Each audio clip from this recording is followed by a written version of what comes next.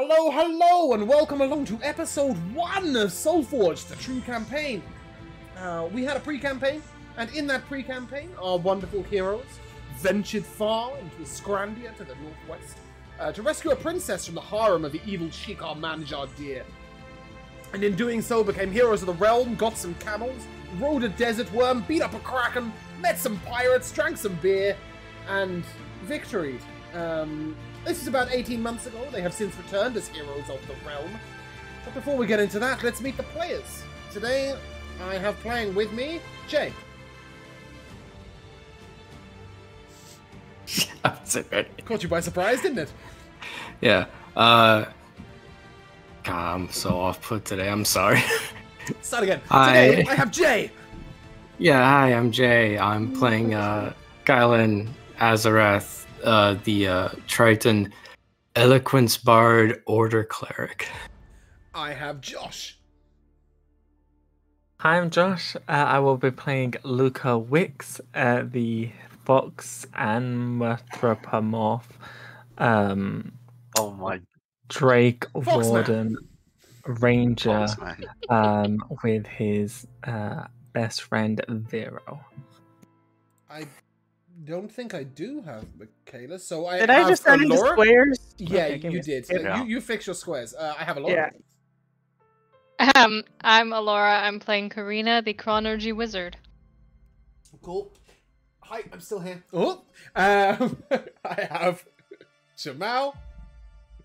Hey guys, Jamel here.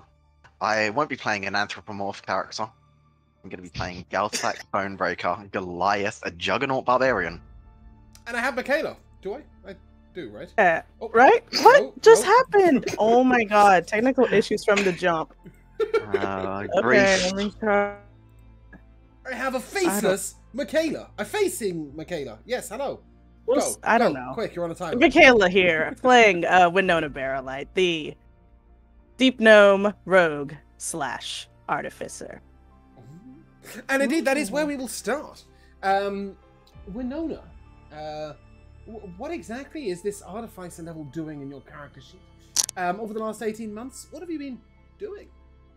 Well, I will tell you. Winona was very interested in those mystical magical items we found within the body of those large beasts. And I feel like her parents are business people. She's a business person at heart, and she's noticed like a hole in the market for it seems like no one's making magical items. So that's kind of what she's been trying to learn to do in this break. She's got a little experience with artificing in that time as she went down to the Underdark, try and discover more about this gem. And yeah, that's sort of what she's been working on this whole time. It's pretty cool.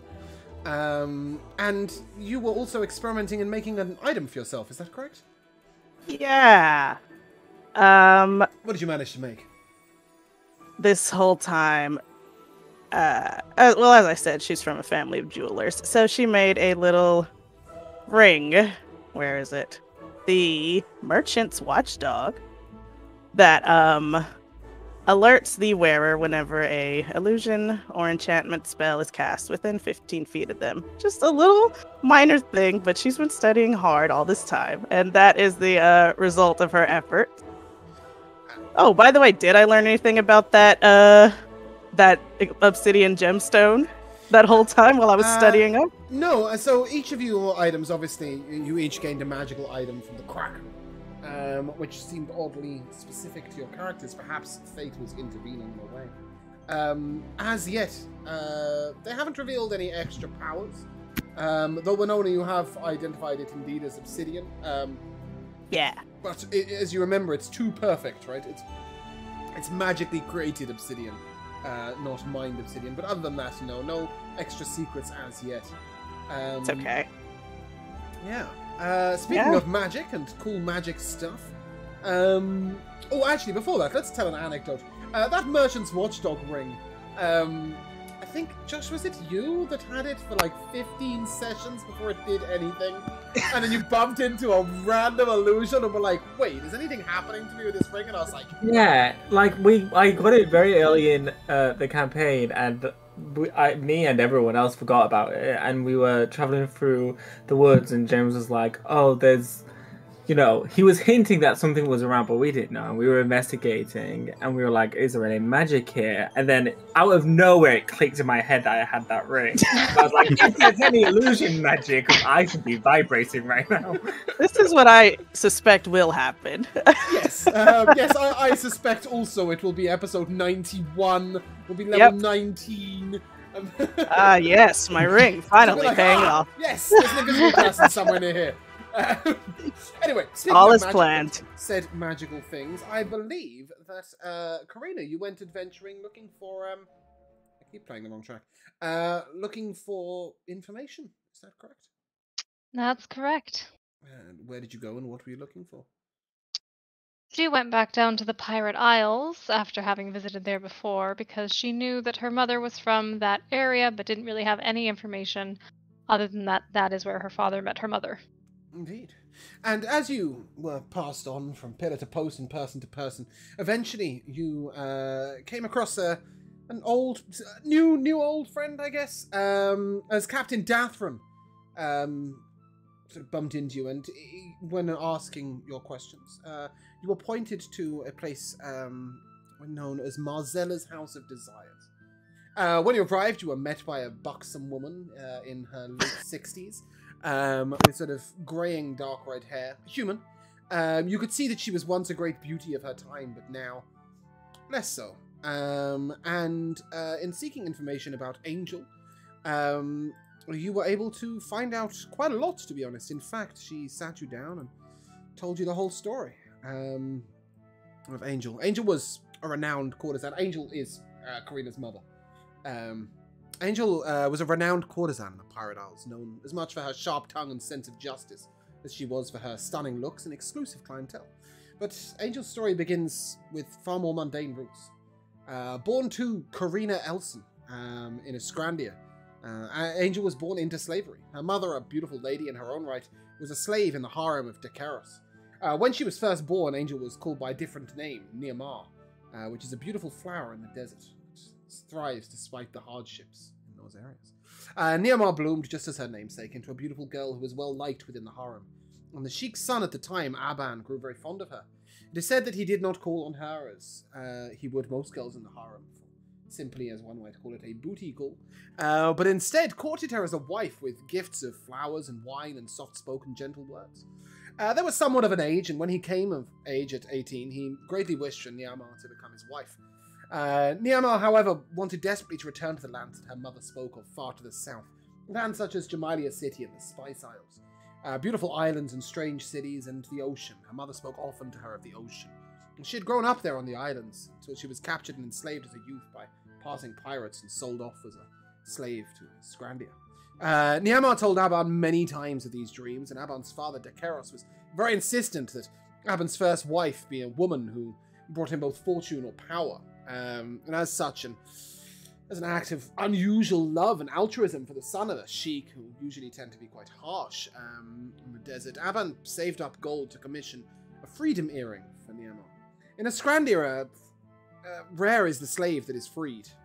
As much because of the cost of doing so as because of breaking the tradition. Every slave in Escrandia is marked so with a tattoo. These can be relatively small or large, and indeed many of the women in the harem have very minor tattoos, but they are usually on the face, or at least on the neck, or somewhere that's visible and difficult to hide. As such, even when a slave is freed, they would be seen as a runaway slave, unless a slave wore a freedom earring, a cunningly wrought web of silver metal over a jewel the color of the house that the sheik releasing the slave belongs to.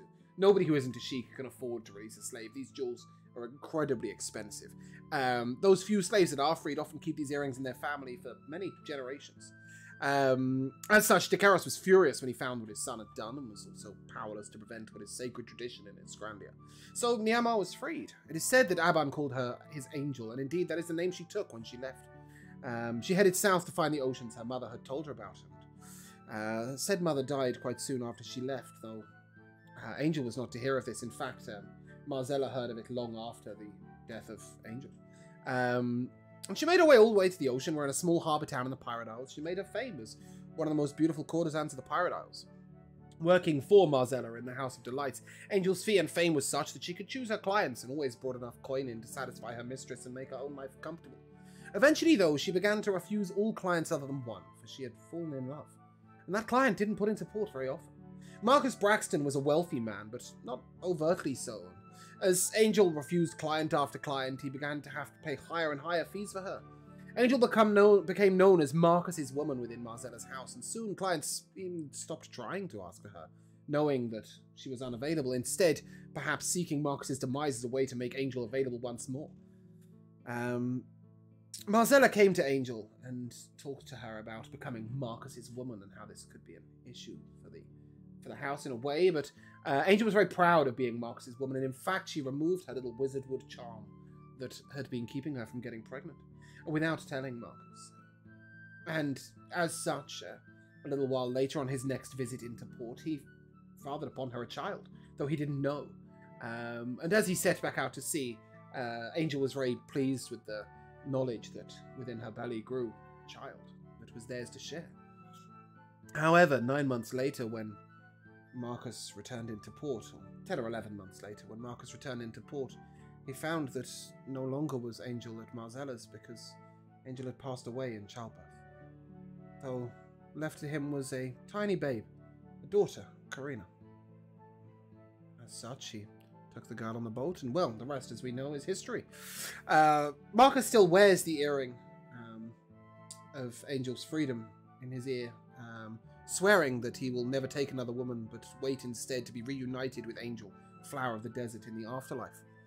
Karina, however, when you visited Marzella, she gives you this small wizardwood charm, carved in the like of a fetus almost, a curled babe in upon itself.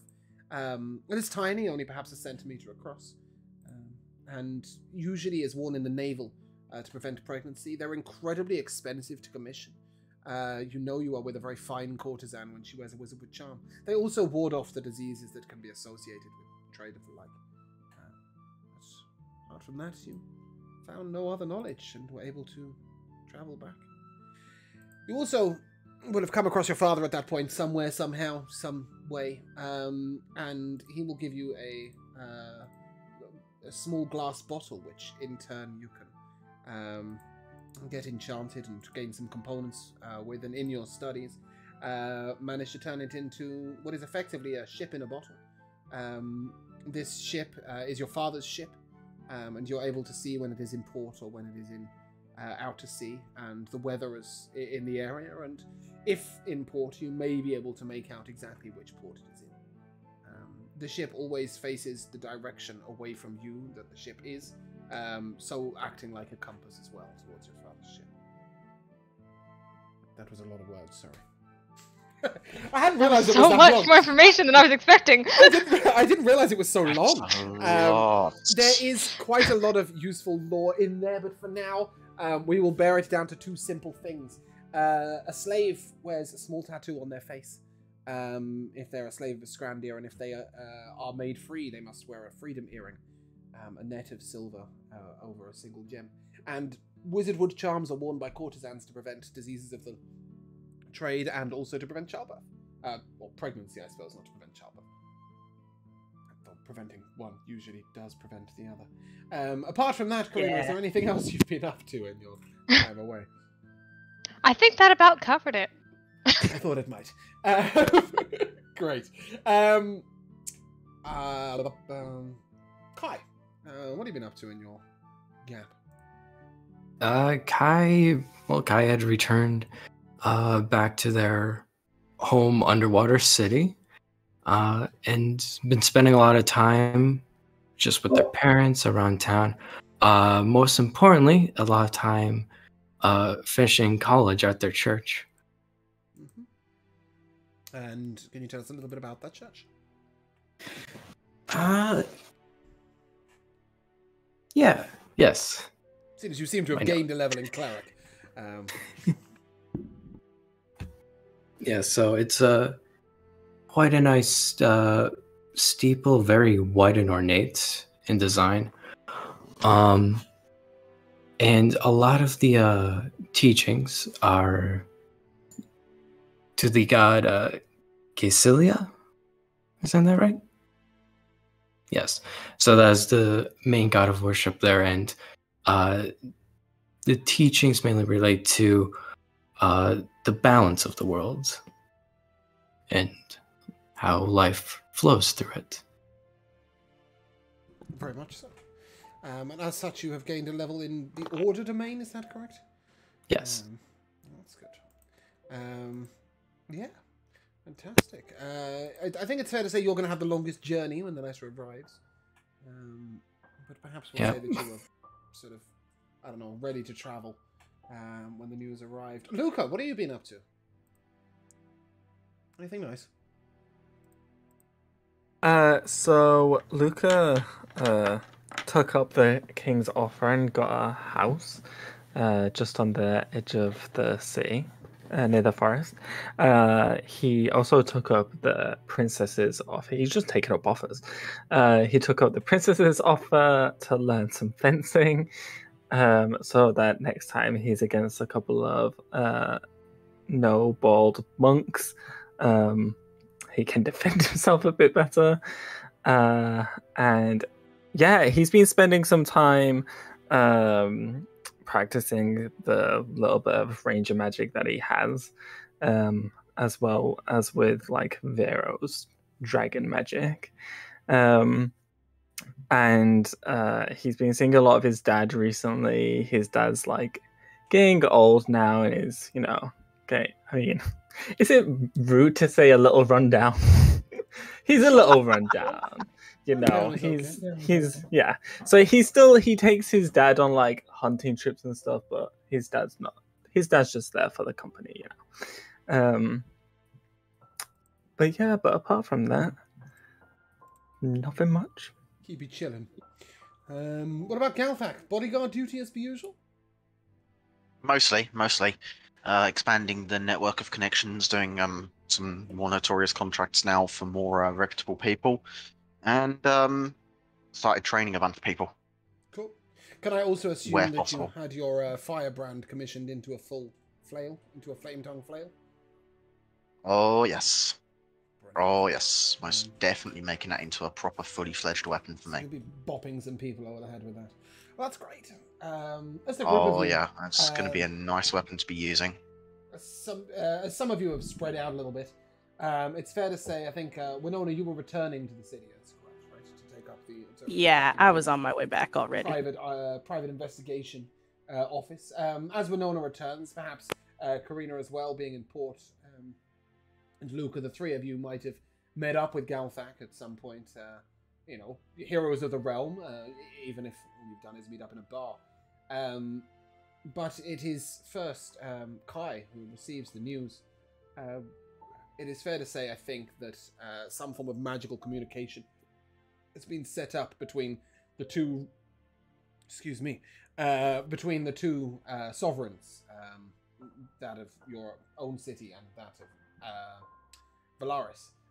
So as the two kings sort of communicated together, word is sent that your presence is required immediately at Valaris, and that the need is dire. I'm assuming that sort of... Well, I'm going to tell you that that you say yes and come along, because otherwise you're going to be leaving the campaign. So as you nod, smile, and immediately get moving. Kai's just doing a side story. Yeah, exactly. Kai's like, nah, man, I'm doing church.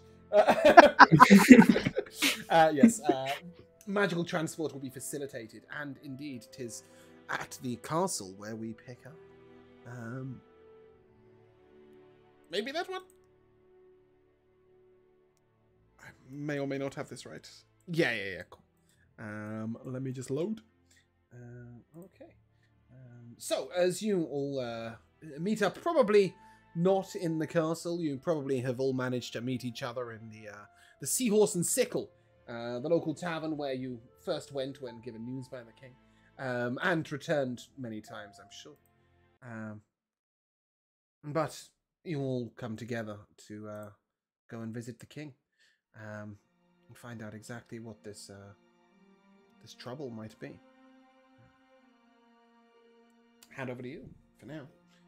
You all outside the castle gates. The guards will open the door for you and allow you passage through. Wow. How's everyone been? Galthek, you were bigger than I remember. Why? I haven't been working out too hard. Galthek has like Am I bulkier? My build still fits. No, Winona's got smaller. I shrank underground. No, but it's fair to say that it's been a while since anybody's seen your stature. You're never quite as large in the mind as it is in real life. Exactly. I see. It's just like old times. Heroes of the realm. Just That's like about old- what I was about to say, but I was about to say it to Nea more. This is eerily familiar and something must be wrong kind of way. that's Mm-hmm. Heroes of the Realm feels a little much, does it not?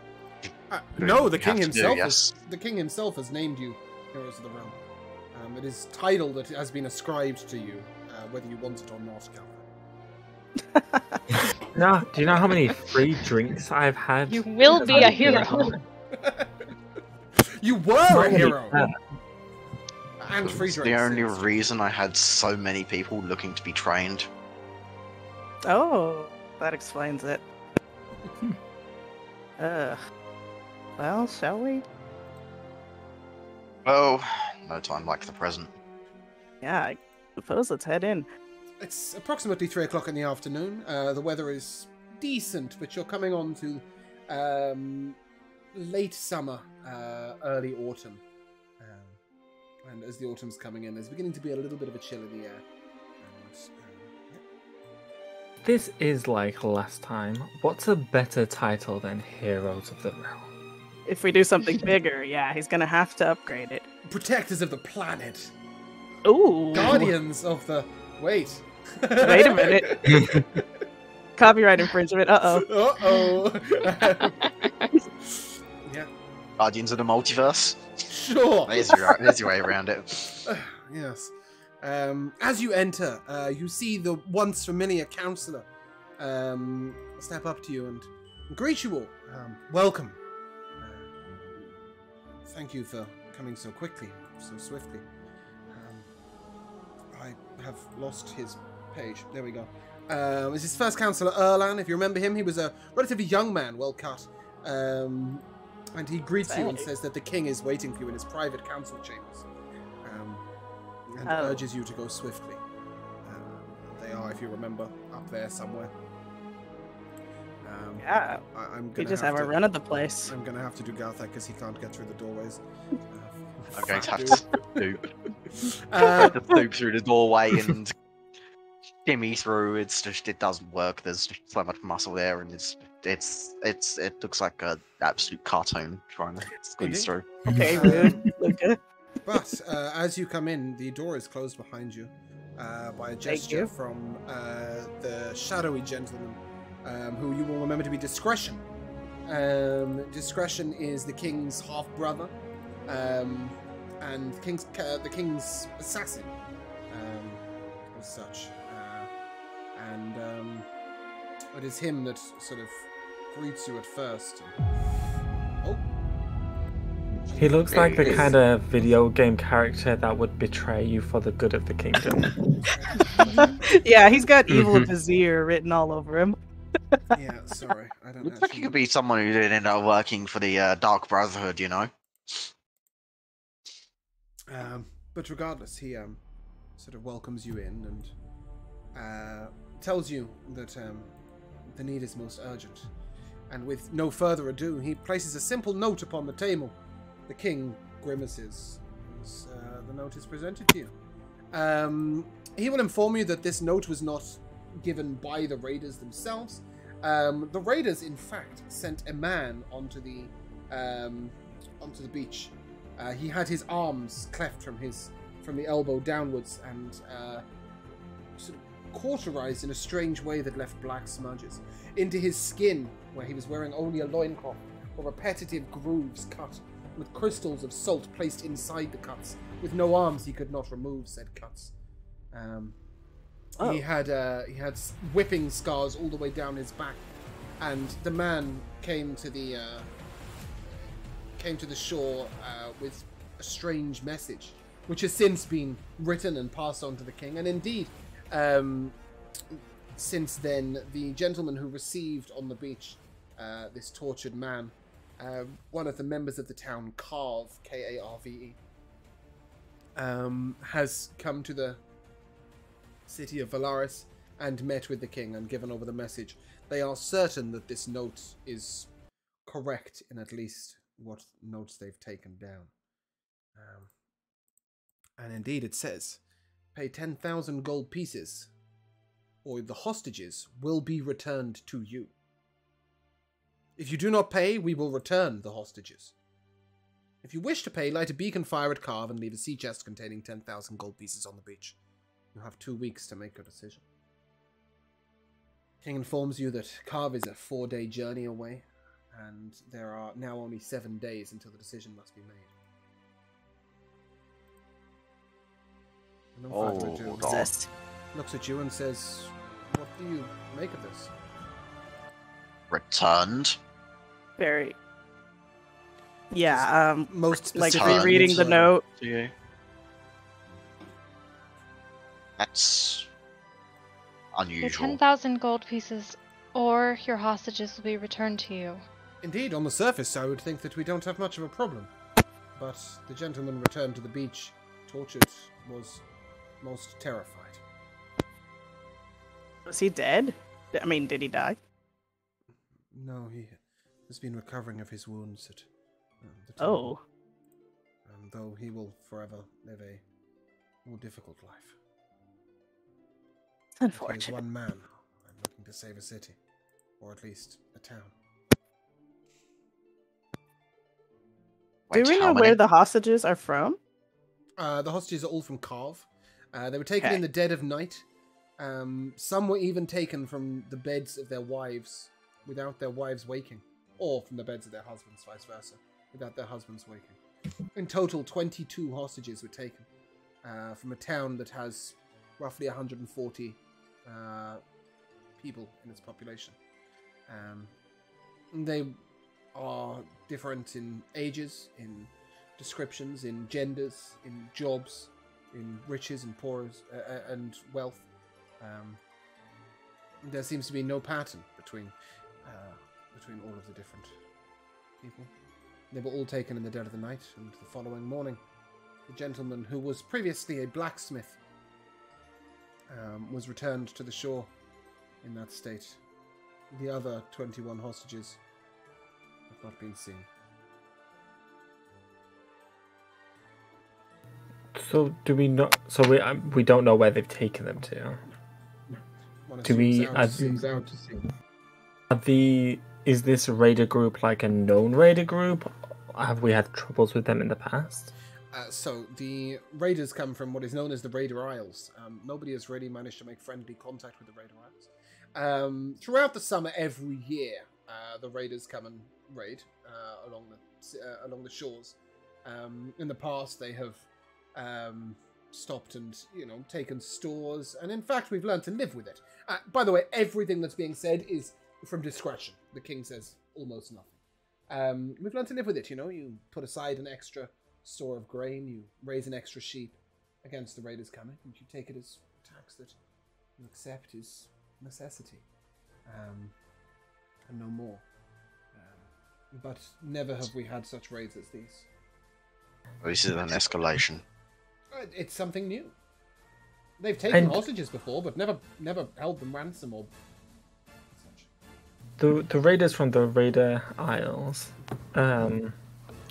is it just one big raider group, or is there lots of different groups of raiders? You see to the heart of the matter fairly quickly. In fact, we know very little of them. One knows, for example, that they are beholden of different tribes. One is the tribe of the bear, another is the tribe of the narwhal. And we've seen their different motifs, if you will, when raiding in the past. But And there's no indication as to which tribe this letter came we from. haven't seen a single raider from this raid. They came in the dead of the night. They left in the dead of the night. Have they ever done anything like this before? No. Then are you sure it's them? Well, they were quite specific in terms of where.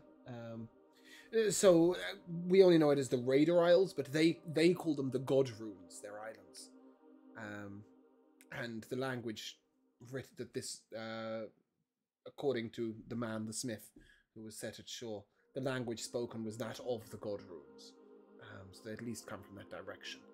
But you ask the right questions, indeed. Is it these raiders? We don't know. Though where else a raid would come from? I'm unsure. I'm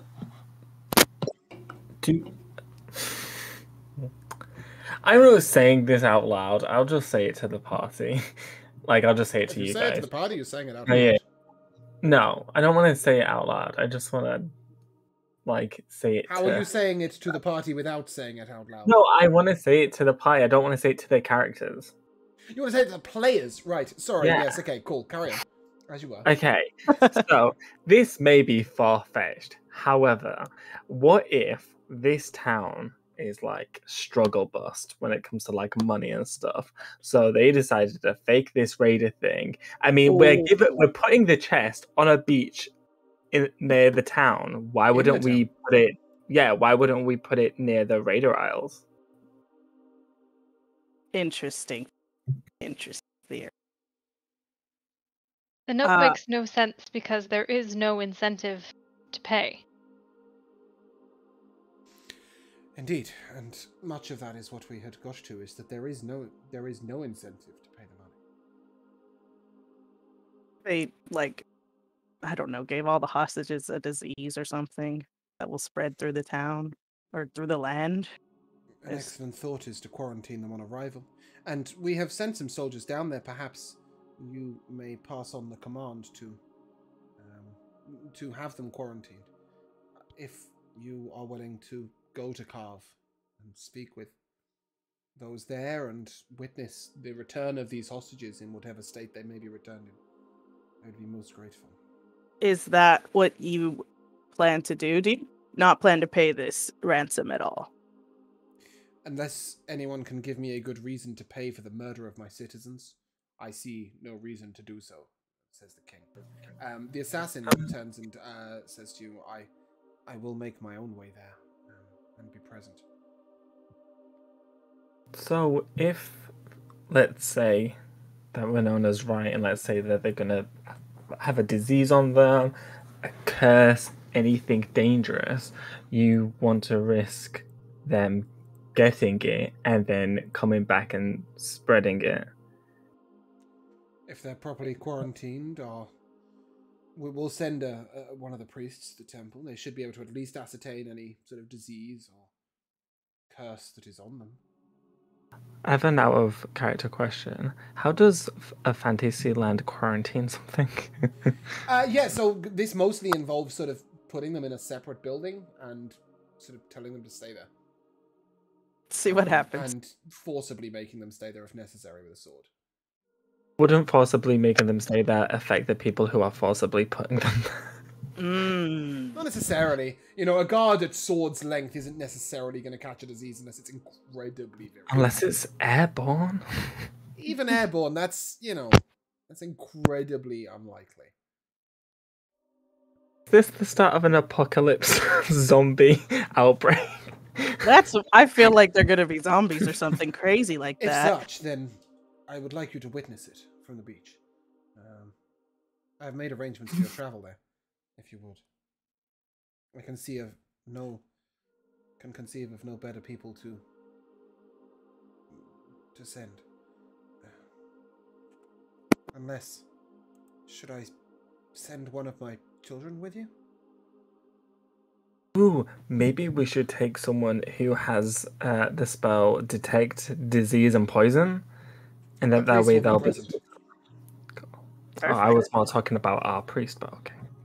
Well, yes, that too.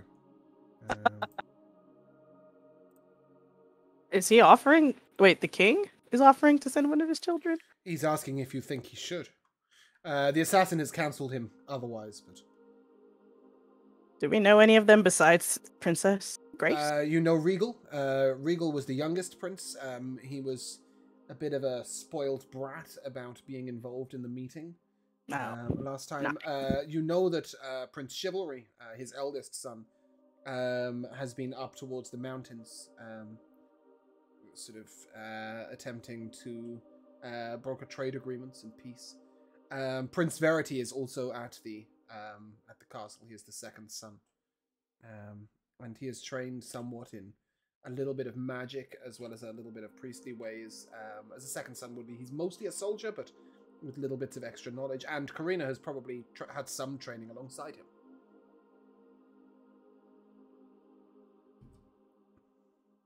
Probably. He probably doesn't want to send the princess, right? I don't think discretion I would. looks to the king, and I don't want to risk any of your children's. I would have to agree. You agree? If they had decided to come and make treaty, then I would send Chivalry if he was here, and Verity if not. But as it is, I'm more inclined to send Astrid. You've met Astrid. She's basically the general of the army and the captain of the guard. Oh, yeah, that makes sense. Let's not risk your children. I don't want to make any mistakes in this transaction. On first glance, it does seem that we should just do nothing and everything will be okay. But, well, that is unlikely. As you say, well, we suspect some sort of foul play via magic. But we cannot on only suspicion pay for the death of our citizens. Of course not. Go ahead, Karina. DM question. Sea chest, does that just mean like your stereotypical pirate chest? It just means a chest that would be capable of going out to, like, if it went in the sea, it would remain waterproof. That's literally it. Yeah, it's like a wooden chest oiled with a wooden chest lined with oiled what do you call it? Water skin, sort of oiled skin of a sort of seal or something. Yeah, there is a proper name for it, but brain is gone.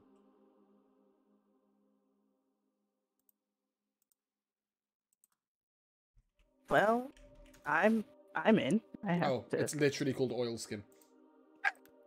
There we go. I knew I was confused.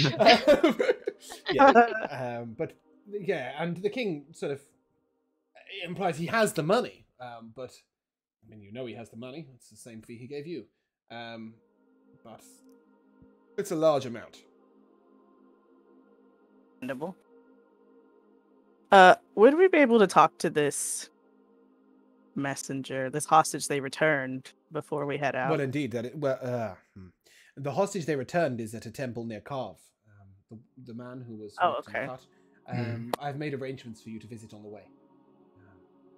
But the messenger who came here, we have since returned to the town.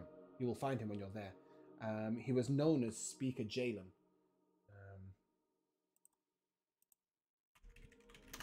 Like that. Speaker Jalen. He's second only to the mayor in the town. Power. The mayor was not taken as a hostage, but just a point of interest. It will be a hard journey to get there swiftly. I hope you don't mind, but if you could set out as soon as possible, after any questions are answered, and I'm sure that you may need provisions for the journey, Vera whispers in my ear. Then I turn to the king. He wants to know what time lunch is. Today? Traditionally, lunch is, well, approximately 3.5 hours ago. Did you miss it? Yes.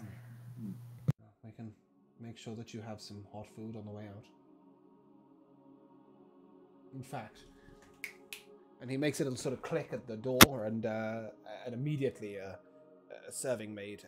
Why am I not in the thing with the what's it? Immediately, where is she? She's hiding all the way down here. Come on, serving. Nope. Oh, I've lost her. She vanished. I had a serving maid and then she disappeared. Well, anyway, a serving maid will appear. I was so annoyed. I was so ready for that. Oh, I think she's upstairs in the kitchen at this time of day. Oh, good. Yeah. A serving maid will appear and ask what the king wants. And he asks for a brief warm repast for you all.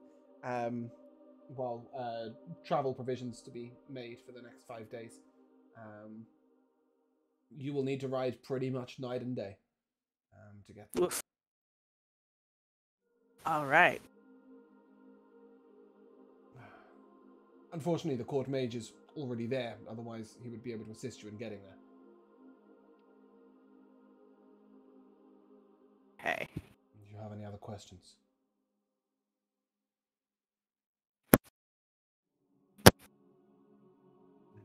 Oh, I have a question.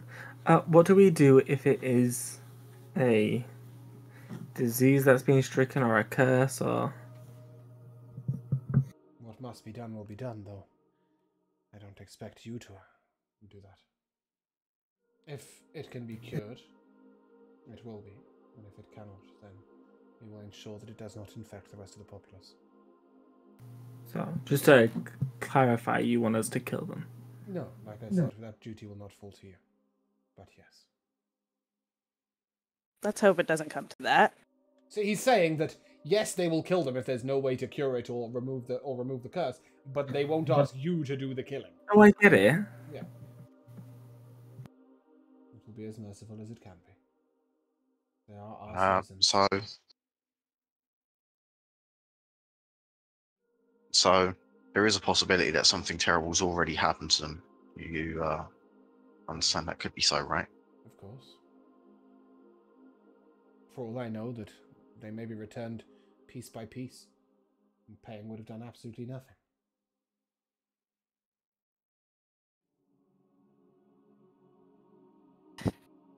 This note seems too ominously written to not have a very specific guide.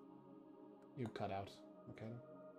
Oh, I said this note seems too ominously written to not have a very specific meaning. Indeed, but what that meaning is, Yeah, we'll find have to. out. We'll have to see for ourselves. I'm putting 100 gold on werewolves. The king looks at you with slight anger in his eyes. Well, if we're down to gambling on the outcome of my citizens' lives, I think I shall take my rest. And he will leave. He's done with you. Stop being rude. What a party pooper. Oh man. He's also Just scared of losing the bet. He didn't take Shaking the her bet. head quietly in a corner, just Discretion looks at you all and you understand this must be kept very quiet. Are we Boss. expected to bring the 10,000 gold? I don't think the 10,000 gold will be paid, but if you need it to be paid, I will have it. I will meet you in the city. I think it best we don't travel together. I don't think we need to pay it, but I'd rather have it on hand. Indeed. We shall have it taken the there. situation is complex and difficult as this. Can't make any guarantees. Indeed. The plans I have made, for it is worth telling you, is that we will be sending an official. Verity will be attending an official visit at Shale, which is further down. Let's put you all on the map so you can see what I'm talking about. So Verity will be visiting Shale with Elena Brightlance and Astrid Brightlance, and a full retinue of guards and some nobles traveling as well. And indeed, Verity will be doing just that and going on to Highdowns. It is important at this time of year that we make contact with the various cities and towns and villages on the coast and ensure that they have all been treated well. And of course, Verity will be expected to stop in at Carve, but he will stop nearby and rest and not enter the town proper for fear of what may go on. I, however, and Astrid will join, but I wish for you to get there as fast as possible.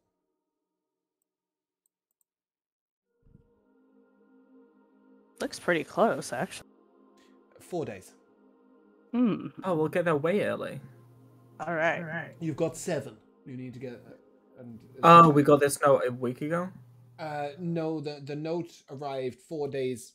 Arrived at the castle 4 days after it happened at Carve, right? Or 5 days, roughly, because he doesn't travel as fast as you can, because they haven't got as good horses. It then took a couple of days to gather you all. And then it is now sort of 7 days in. You've now got another... God, that's rough. So really, they mean you got 2 weeks as I finish writing this letter. Pretty much. Yeah. Yeah. We also don't know how long the gentleman was on the beach wandering about before someone finally noticed him, and etc., right? So time is tight. They want you there. Okay. So when you leave the city, proper mounts have been garnered for you all. Normally it would be quicker to travel by boat, but we do have fear of any water-based travel, obviously, with the raiders coming over the sea. As we leave the city together, Vera like whispers something in my ear, and we start like snickering. Like we're a little way from leaving the city, but go on. You just said as you leave the city. No, he's telling you the plan. Right. As you leave the city, there will be mounts provided. You will ride them at a full gallop until the break of dawn, where you will meet at a small tavern at the inlet. You'll be led by a man. His name is Riddle. He's one of mine. There you will change mounts and continue riding on throughout the day. You will need ferry over the small river on the way there, and that will be provided for. Once across the ferry, again, your mounts will be changed. We've made allowances for you to stop tomorrow night, overnight, for about 8 hours, and after which you should be able to travel day and night to get to Carve. Correct mount stops will be on the way, and Riddle is provided with some... well, an assassin cannot always keep his secrets. Will be provided with some potent herbs that will keep you going throughout the day and night. But I must warn you, the effect of these herbs can be a little drastic. Take them only if you feel necessary. For when they run out, you will feel exhausted and hopeless. Good to know. Delightful. I hope that you will not need them, but there is Let's also hope. a small matter of the king's gratitude for your actions in this. We will ensure that you are paid well and provisioned well, but also the king would like to offer you a somewhat official position. Obviously, your title of Heroes of the Realm has been greatly known throughout the cities, but he would like to appoint you as members of the Vixen Guard, which is the equivalent of sort of 3 ranks down from captain. Wow. Oh, I was really hoping to be Ambassador Kenner. We'll have to wait for that. But regardless, he says paid well, but he doesn't actually tell you how much. You can assume. It's okay. We know he's good for it. You can I assume think that can be as well. discussed if we're successful. Well, no. There is no success or failure. He's called you from your home to ride to Carve. Unless you don't make it there, that is the job. What you do Could there fail.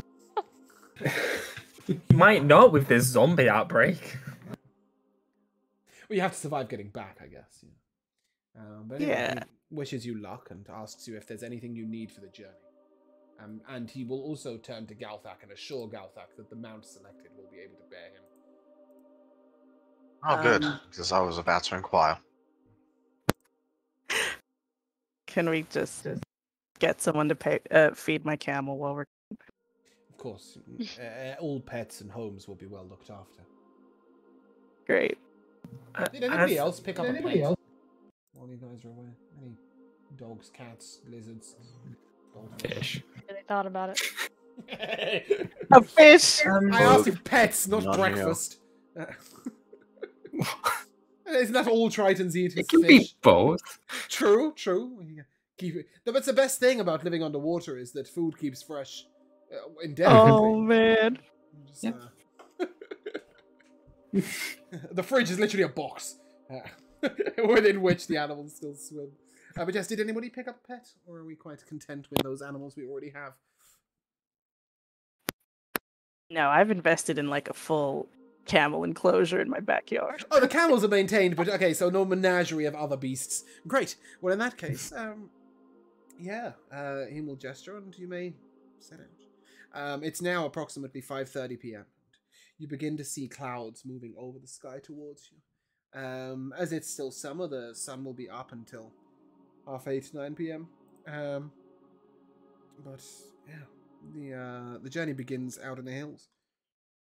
And as you get to the edge of the city, a repast of food, obviously, on the way out. You get to the gates. Good. And, I'll hand over to Luca. You said something about ears whispering, snickering. Oh, that mama's gone. Oh, is it? Well, that's a try. Gonna wonder for the rest of my life. What were they snickering about? Then I'll take a moment, and I'll ignore the horse, and I'll summon my phantom steed. Oh, that's cool. That's pretty cool. Does your Phantom Steed take on any particularly unusual? No, it looks like a horse until you look at the mane and tail, and it's actually running water going down. Whoa, That's pretty that cool. is cool. I'm just amazed you didn't say the words fire. When you're like, the mane and tail are actually running water. It was, It's just got a The ponytail. mane and tail are running water. The rest of it's just fire. Just all fire. Great, It's all well done. fire except for the running mane and tail. No, fantastic. As you mount up and arrive, you will indeed see one beast that looks, frankly, it looks a little evil, to be honest. It's sort of 18 hands high. Its shoulders are sort of like a brick shithouse. And That one's mine. it appears to be attempting to bite anyone and everyone. Uh-oh. But yes, it most definitely is yours, Galthak. And you'll be able to set out as the evening comes. The area around Valaris is fairly pleasant. You set out riding across gentle rolling hills, lightly grassed. You'll be going along the main trail for now. Horse and it- thing not getting too bitey then. No, it's once you sat on it, it decided that it had had enough of its day, and decided to just get on with its task. It's lost all energy. Resistance. Seeing Galthak with his horse, I'm gonna turn to him and be like, "Psst." What do you want, small thing?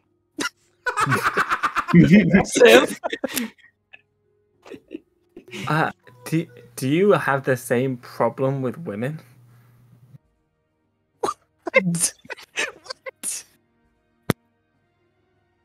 Which problem? What? That he rides them and they no longer want to move? I was thinking that they like to bite. What do you mean? Oh, that he's too big. Oh! That is a question I am not answering. That's very personal, Luca. That is. I'll just turn back to Vera. Told you so. Great. As you begin to discuss Galthak's bed habits, you can see the man appointed to you is a little wary. He seems incredibly competent and good at what he's here for. He leads the horses very easily.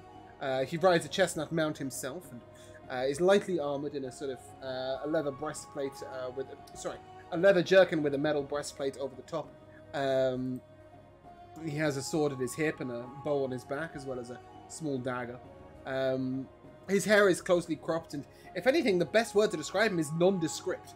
Very plain hair, plain face. The typical eyes of dark set eyes and dark features of Beric. He wouldn't stand out in a crowd. Useful for a man whose employer is an assassin, of course. He introduces himself briefly to you as Riddle, and shakes each of your hands, and then I understand we're to make great haste.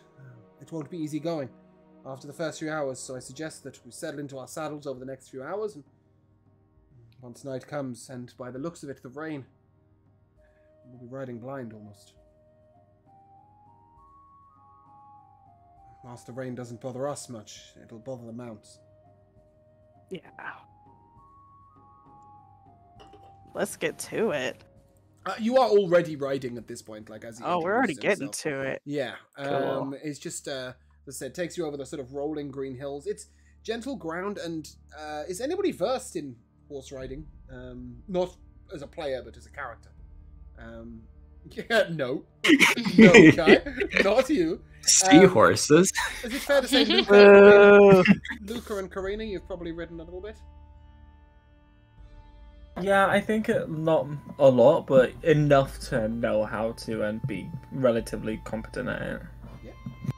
I don't know. I don't really think so. I mean, other than probably traveling down south, which actually might have been a fair amount of experience. Well, I also wondered whether perhaps, pleasure rides are a thing, whether just sort of within the city over the last 18 months, training would have been offered in riding if anybody wished. I would say, with the exception of Winona. Winona, you probably don't have to do much in terms of riding. You're light enough that you just sort of sit there and hold on and it all happens. If you wanted to redirect the horse, I don't think it would listen. Just how tall are you actually, Winona? 3.5? I believe I'm 3'3", 99 centimeters. Yeah, so unless you've got a strength score of 12 or above, I don't think that you'd be able to maneuver the horse. 8, yes. No, the horse won't listen to you if you move it. Kai, it's fair to say this is a little bit unusual, but it's not as unpleasant as the camels were. Yes, anybody who is certainly Galthak, you would have seen beasts driven, even if not riding them that often. You will make note that the horses aren't being galloped at full pelt. They're being ran at a steady canter that, whilst tiring for the horses, they can probably maintain for a long period of time. If these were the same mounts you were going to be riding tomorrow morning, it would soon be the end of the horses. But if they're only being ridden across tonight, you'll notice that Riddle isn't necessarily being reckless, but he's using everything he's got to ensure that you get there as quickly as possible. He's playing to win, effectively. And indeed, as you stop briefly after a couple of hours, the trail is sort of still quite flat at this point, and he says that for a moment you'll need to walk the horses. And he goes round to each of the horses, and he gives them each what appears to be an apple. Luca, give me a survival check or a nature check, whichever you prefer.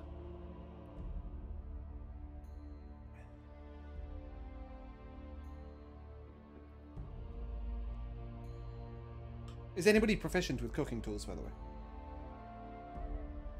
That's a 26 survival. Okay, never mind. I don't need the cooking utensils. You notice that these apples are spiced with something called caris seed. You will have known about caris seed. It's incredibly... it's incredibly bad practice to give caris seed to a horse that you're going to sell. For a day or two, the horse will show incredibly well. It will look shinier than ever and lively to the touch and, incredibly healthy. And then after that, it will drop with exhaustion and may never quite be the same horse again. Each of these horses is being fed this caris seed so it can run to its full potential for this run. It won't kill the horse. It won't even harm the horse particularly much in the long term, but in the short term, it's going to run its purpose and then it's going to be rested for a while. Luca, this is the same, a similar thing to the herbs that were mentioned in the past that would be fed to you guys if you need to have a lot of energy for a short period of time and then be exhausted at the end, as the assassin mentioned. Once he's given the horses all these apples and walked them for about 10 minutes, he remounts and suggests that you all do the same. The ride's going to get tough from here on out, he says. Right. Let's get on with it then. Do you all see I well will in the cast- dark? Oh, sorry, go on, Karina. I will cast light on one of the horses. Are they wearing like saddles that have like straps in the front? Yeah. That go around. Yeah. Yeah, I'll cast it on that. Okay. Um, The horse sort of and then I'll looks down a little bit and it's surprised, but carries on. do dancing lights in front of us as we go to give us a sort of up ahead view. Nice. Beautiful. Nice. Yeah, it's not quite dark yet, but I'd assume that that's what's going to happen when it gets dark. He does ask if any of you struggle to see particularly clearly in the dark. That would be me. Is it just Galfak without dark vision? I think so. Great. He'll offer you a dark black paste, and you will see that he's pasted above his own eyes, being human. If you do so, it will grant you 12 hours of dark vision. Oh, good. So I don't need to jam this stuff in my eye. That's No, what I no. thought was gonna happen. Oh no, but it is quite effective. Your eyes may be a little sore in the morning, but trust me, it's not going to be your eyes you're worried about. And he slaps his buttocks in gesture as he says it. If you're riding for 4 days straight, it's not your eyes that are going to yeah, at this point, horse is all ready. It slowly, the clouds have moved inwards, and unfortunately, it begins to rain. For a short period of time, the rain is quite light, but after a little while, it begins to get pretty heavy.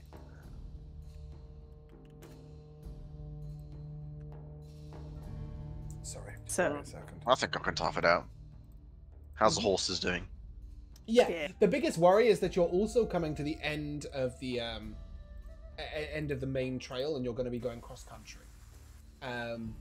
So at this time, as you enter sort of onto rougher trails, paths broken by game and by passers-by, as opposed to traditional roads, the water is making the footing slick underneath. And indeed, if you look out to your right as you travel, you will be able to see down far over the hills and down the cliff. You will be able to see the sea, which is where the storm has come in from.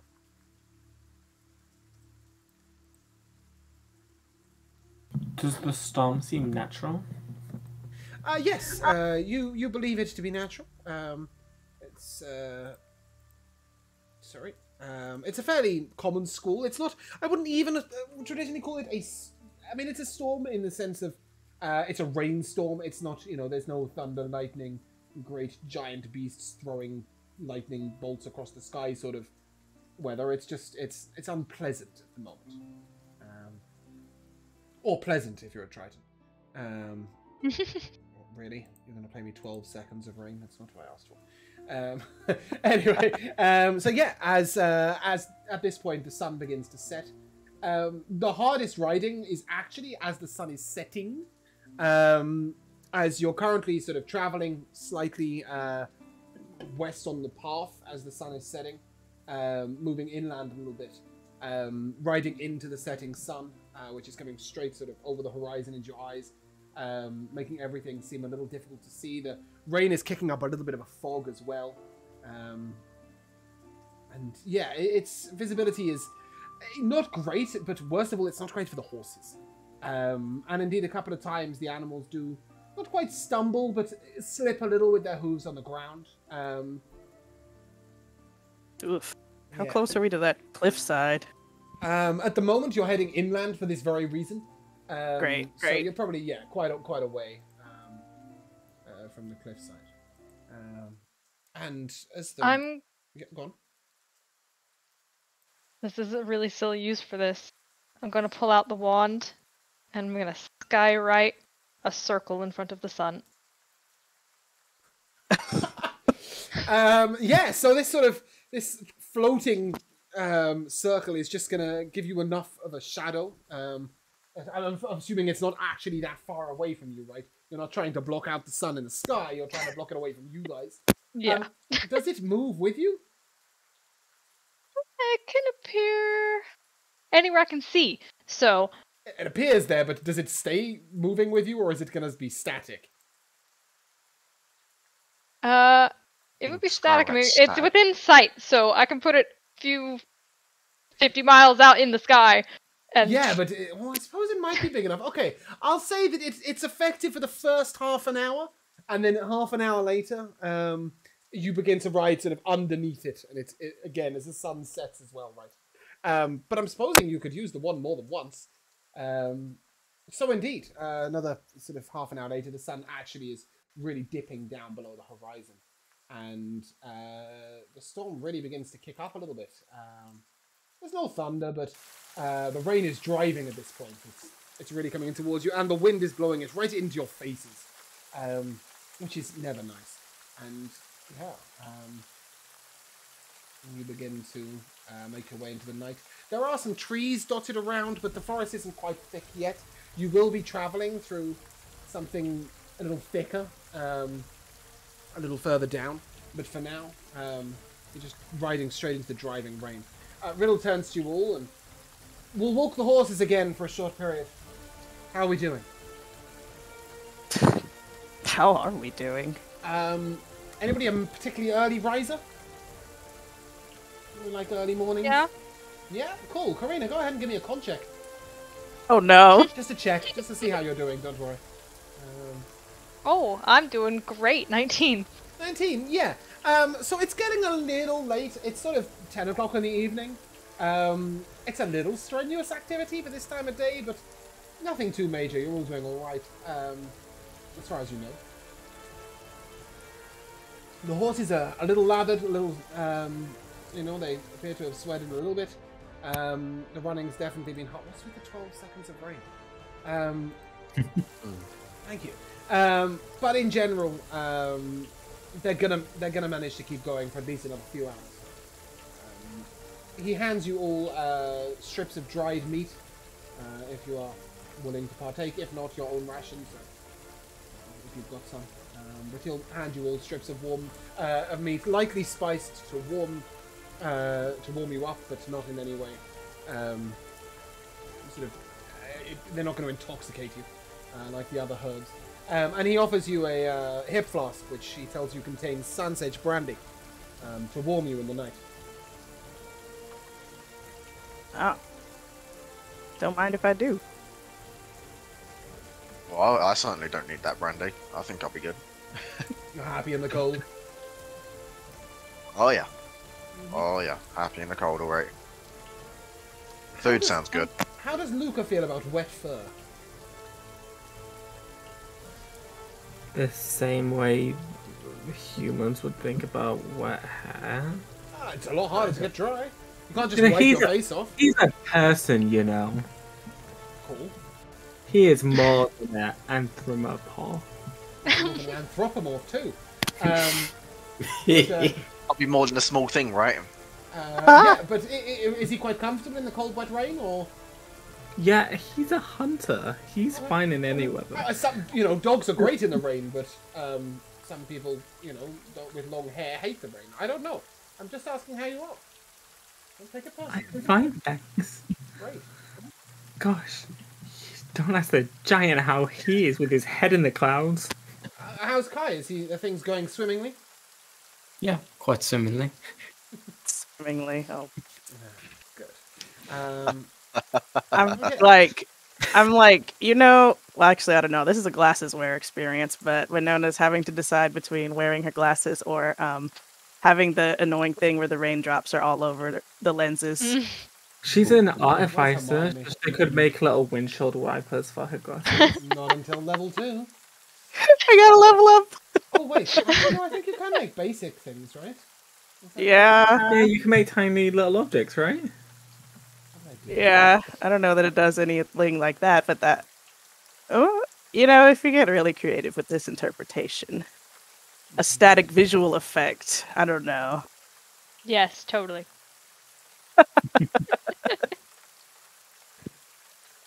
Yeah, I'm real looking for the feature so I can read it. magical tinkering is what it's called. Yeah, I'm just looking for it. There we go. 5 feet light, 6 seconds long recorded message, emitting an odor or a non-verbal sound, a static visual effect, including up to 25 words of text. Yeah, I don't think any of those are particularly See? helpful. No. No, you're thinking of infusions, which is level 2. So yeah, But I am gonna if Renona's gonna have some drinks, I'll have some with her. yeah, I mean it's more just that a mouthful or two of brandy will just keep the heat inside you. It is cold, even though it's summer. You're riding at pace in the rain, in the wind. I love a nightcap, so Well, you've only got another 28 hours before sleep, so you should be alright. Yeah, and he will turn to inform you, Riddle, that it's time to mount back up and say to you that it's going to be the hardest riding of the entire journey over the next 6 hours. Okay. Let's get Winona, started. He turns to Yeah. you and suggests that perhaps you find a way of securing yourself in the saddle. Oh. In fact, maybe even the rest of you secure yourselves in the saddle. Tie your hands to the reins. But then if the horse goes down, you might be trapped underneath it. So it's a 50-50 with that one. But he will lead you off the trail completely and into open grass. If it gets too dark, we could Luke Skywalker our horses. What? What do you mean? Did you mean too You're gonna cold? tauntaun them? You're gonna tauntaun the horses. I don't get it. It is. I'm sure it's in Star Wars, right? Where It might be. Can you explain? if they're in a cold place, so they cut open. Yeah, the that's saddle, Episode take in- 5. They cut open a tauntaun and they crawl inside. Oh. But then we can't ride them. Yes, they would make quite We useful. will be amount. warm. We will be Yeah. warm. Why don't you though. just I cut think open there's- Garthak and climb inside him? we have. Listen, we have options Small to get person warm. couldn't Has do it been if large they on the wished body. for it. Anyway, at this point, he leads you off the trail and into fairly broken ground out along the grass. At this point, you are riding near blind, even with the light and the dancing lights out in front of you. You are pretty much trusting to the horses to get their footing right. After about half an hour, I need a dice. Sorry.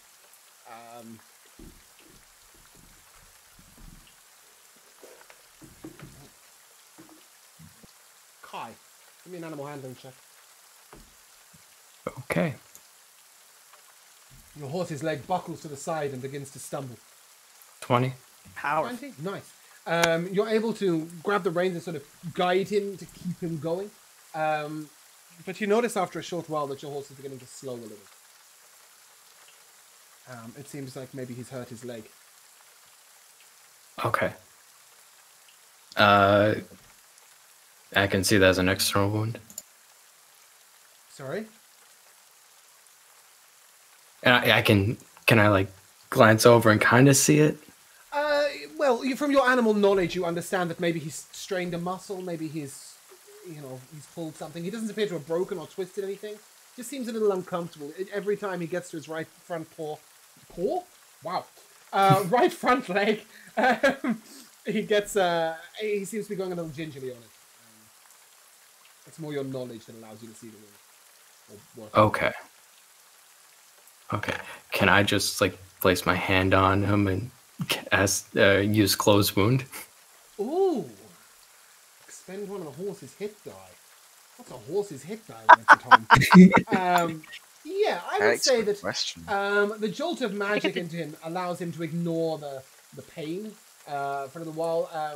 It straightens out the strain a little bit.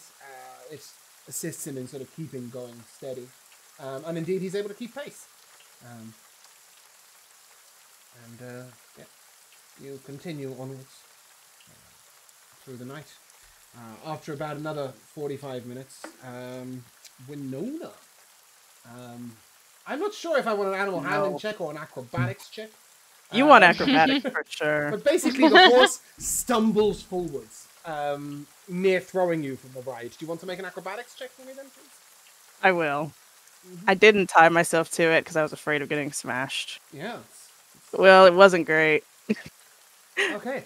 Yeah, Oh Winona, no! you are tossed to the side. You are able to hold on, but you are holding the reins, though neither of your legs is astride the horse. Oh, how You're embarrassing! sort of hanging out to the side. Oh, Galthak, give me a perception check. Galthak, pick me up. Oh, sorry, no, Galthak. What is the order here? Do we think... I had assumed that it was Galthak in That the would be a front nat and Luca 20, at the mate. back. No, Sure. Is that right, or would it be the other way around? Luca at the back and Galthak at the front. Any preference? Luca in the. Okay, Regardless cool. of opposition, with a nat 20, could I see this happen? Yeah, definitely. I'm going to say you're at the back. You see it happening, and you're able to sort of ride up next to Winona and assist getting back. Scoop on her the up, yeah. horse. With no effort, with your big the horse arms. doesn't seem Oh, yeah. to have been particularly affected. But after a little while, you do notice that it seems to be frothing at one side of its mouth. The hell? My horse? Your horse, yes. Oh, Rabies. Getting exhausted. God. Oh, it's that. Well, I don't know about the snack they had, but it's probably I that think wearing it's fair off. to say, yeah. No, you don't think it's wearing off, but perhaps you think that the horse is exhausted and isn't aware of it. Oh. Do you Okay. want to pull out or let anything be happen, or are you just gonna? I will probably use. I mean, I can see our party at least, right? Yeah, you're all riding sort of in line. I would say that it's sort of 5 or 6 feet ahead of you, and or maybe perhaps 9 or 10 feet behind and in front of you between each horse. But you can be heard. Yeah, I'm just going to use message to Riddle and say that something's going wrong with my horse. He puts out his hand, and a little light sort of appears in the. Wow, my hand just vanishes if I do that. But anyway, yeah, a little light sort of appears in his hand, and he slows down steadily, and then eventually brings you all to a halt, and he comes over to look at your horse. Fuck. Damn. Winona, are you willing to ride double with someone? Oh, gladly. Is it too late? If we leave him now to walk it off, he may well survive. Otherwise, we'll be... well... You can ride with me. Oh, thank you. He moves over, and you see him very tenderly sort of patting the horse's neck. Smithy. It'll be alright. Go on, find your way back home. Vera's looking at the horse with hungry eyes. No. He looks over. I've raised this horse since he was a foal. I'd rather it wasn't dinner. No, I won't overexert this horse. He sort of bends his head towards the horse, and the horse bends his head down towards him. You can see there's a trusted bond there. He removes the saddle and the saddlebags, moves a couple of the saddlebags to his own horse, and leaves the rest on the roadside. Then, with a short, sharp sort of whack of the flat of his sword on the horse's hip, the horse begins to walk back towards Damaris. That horse is lucky Vera's not bigger. Yes, right now I think the horse might win that fight. Yes. So Winona, sorry, you riding with Karina? Is that correct? Fine by me. Yeah, on this incredibly cool It was Karina that said. phantom steed. It was. How long does Phantom Steed last? Well, it's a ritual, so I can keep casting it, technically. Right, so at every 50 minutes you're just ritual casting it again. Yeah. There's no transition period. Like, I think it's fair to say you're renewing the magic. You're not Yeah. recasting it. Yeah, because otherwise, like, you imagine, you have to cast it in the exact place your horse is gonna be. So that, like, you just drop down onto the next one. But no. I didn't want to bring it up because I didn't want to slow us down, because, That's you know, it absolutely was fine. cool. It's very in cool. that case, I'm gonna need a con save from you at this point.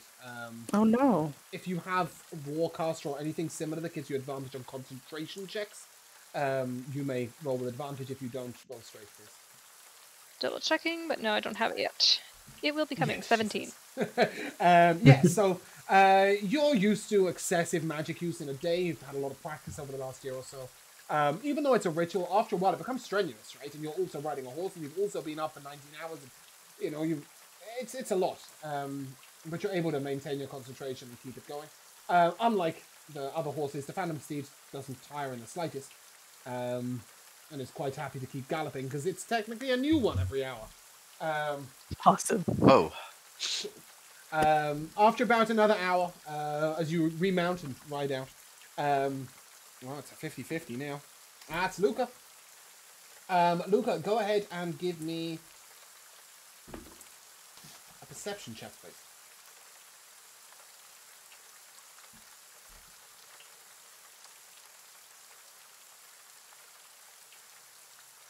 It's a 21. You look out and you see that you seem to be you sort of in front and to your right. A man has his head down and seems to be riding and is going to come across your path. Riddle doesn't seem to have noticed. You're just behind him. I'll see what happens. Okay, so you don't say anything? No. Okay.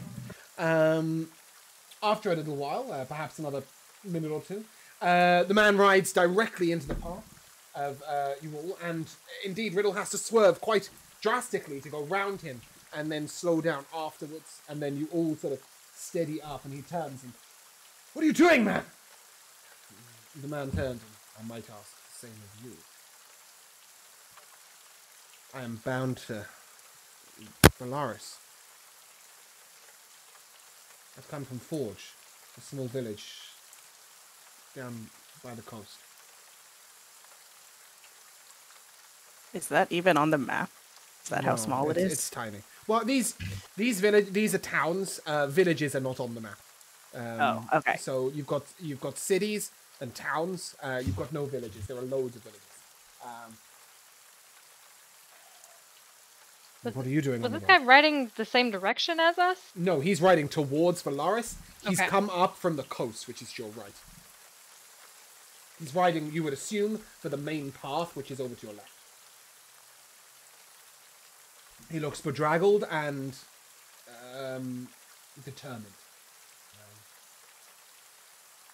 He has a weapon at his hip, though it looks like it might be a farming implement that's been sharpened. Riddle looks at him and then looks at you all, and he shrugs to you guys as if to allow you to take control of the situation. What news do you carry?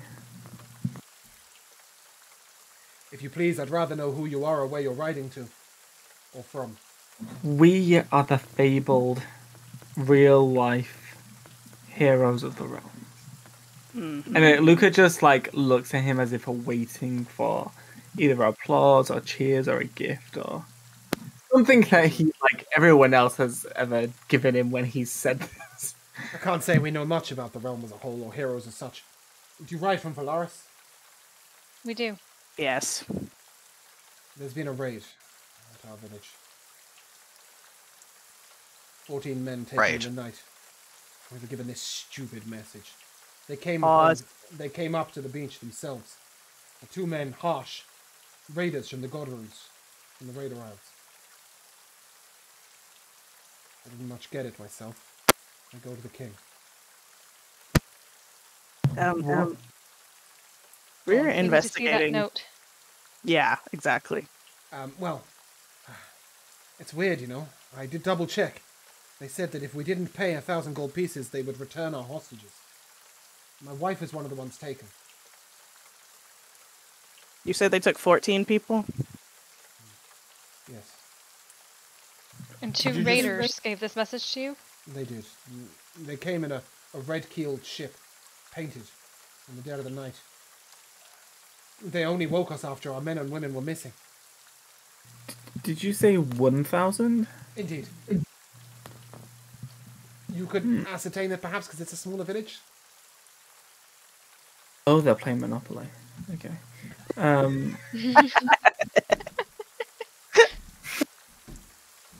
Oh my fucking god. Okay. What town are you from? Oh, yeah. What's It's the from name the of village your of Forge. Forge? Right. It's kind of difficult to open a pen. Just out of curiosity, how big is the population of your town normally? Can't be that much, right? 25, 30. There are about 10 of us left. Yeah. Oh my goodness. Okay. Jesus. Does the note that he has, is it the exact same? Other than It's the not a amount? note as such. So the raiders told him, and he's had one of the town members write it down. Much the same as Carve. But yes, it appears to be a written note. Sorry, the note appears to contain the same information.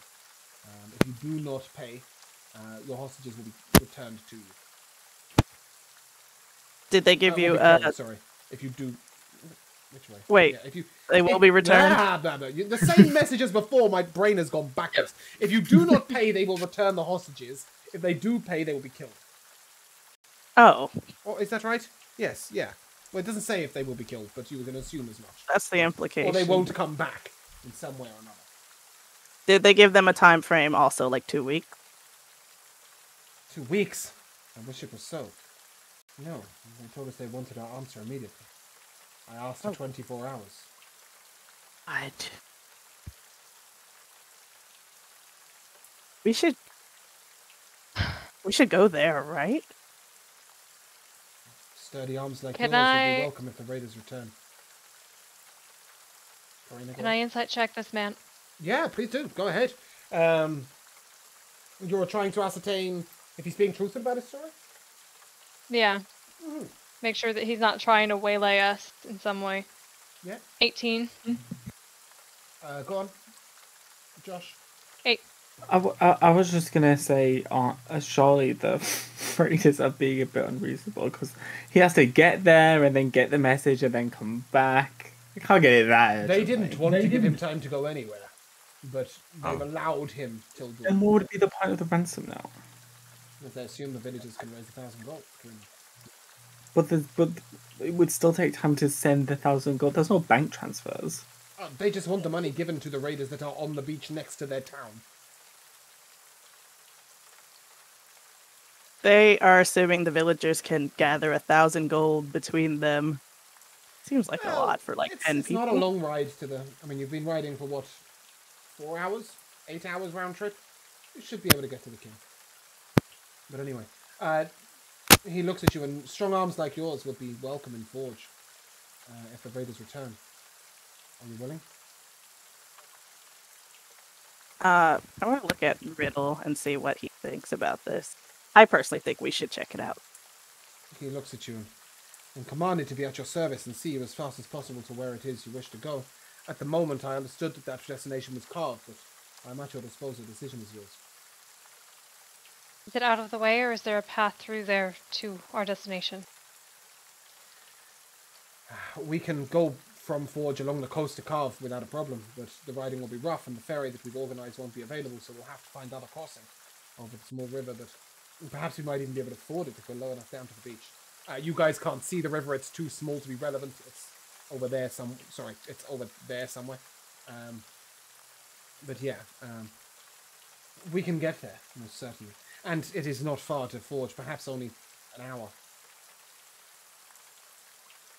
I think this is worth checking out. Seems incredibly relevant. I'm inclined to agree. He looks at you. If the raiders are in the village, are we to mount an assault? Say there's only 2 of them? Well, they have hostages still. That's fair. Ugh. How long ago were the hostages taken? To the best of your knowledge. Truth of the matter, my lady, I don't know. But certainly the most recent was seen but 3 hours ago. Those taken were individuals who lived alone. Though Cell only left the tavern 3 hours prior to the raiders waking us up.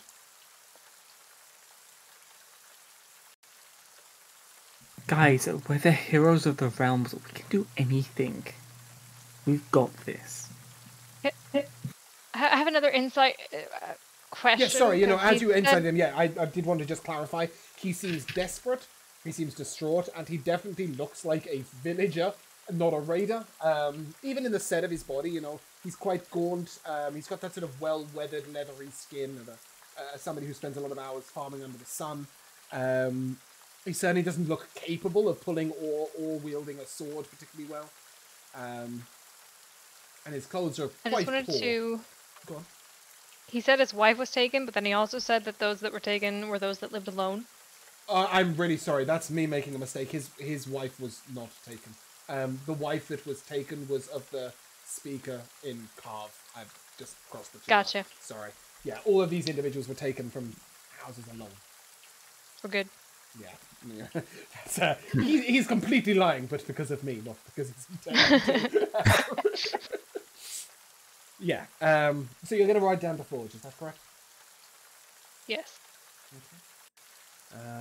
So, as we ride on down to Forge. Forge is a tiny village. It's sort of 20, perhaps, hamlets. Most of them almost touching the beach. They're pretty simple structures. Forge is known for being near to a mine, and those who don't make their money at sea make their money from mining the iron that Forge is famous for. As you ride down, you see that most of the townsfolk are gathered in the square around a well on the beach. There is no sign of any raiders, though you do see anchored out to sea, approximately 300 or 400 feet out to sea, is a ship with a red painted keel.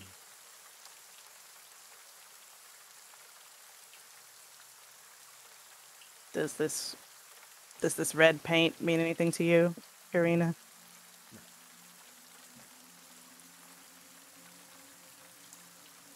Dope.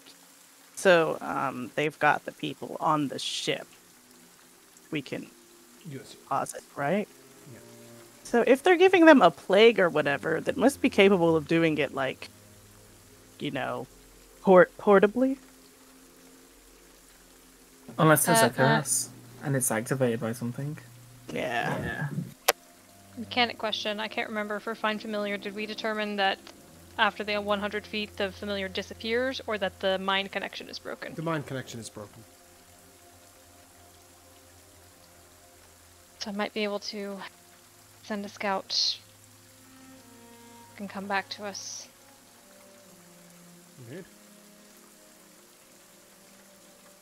I'm gonna do that.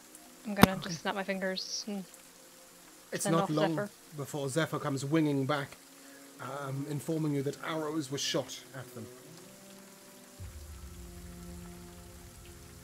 That's to be expected.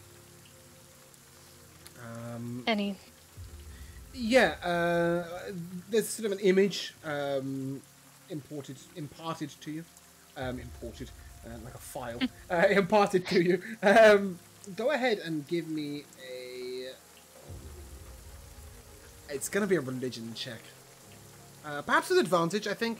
You would know about raiders at sea. So yeah, religion advantage. Okay, natural 20, 25. Beautiful. In that case, you'll get all 3 pieces of information.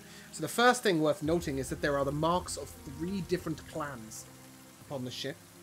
The Narwhal clan, the Seal clan, and the Raven clan. Eagle clan, not Raven. And then above that mark is a single mark of a raven. The Raven is not a clan in the God Rooms, and you know this. So it is some other mark. And next to it is a very pale woman. Not alive, like it's a painting on the sail. Pale woman and a raven. And then underneath is the marks of those 3 clans. Sorry, Lucas, go. I was just going to ask, the Seal clan, is that double E or EA? It's an animal. Seal. Is there a double E? The double E is the Pokemon. animal. Pokemon. Yeah, is the Pokemon. Yeah. Yes, all 3 are the animals. Sorry, Karina, back to the point. You know this to be from the Raiders' Isles. You know these to be marks of the God Runes. You know the Raven is not a mark you're aware of, nor is the Pale Woman. Sorry, what were the animals? Narwhal, seal, and what was the third? Eagle. Eagle. Okay.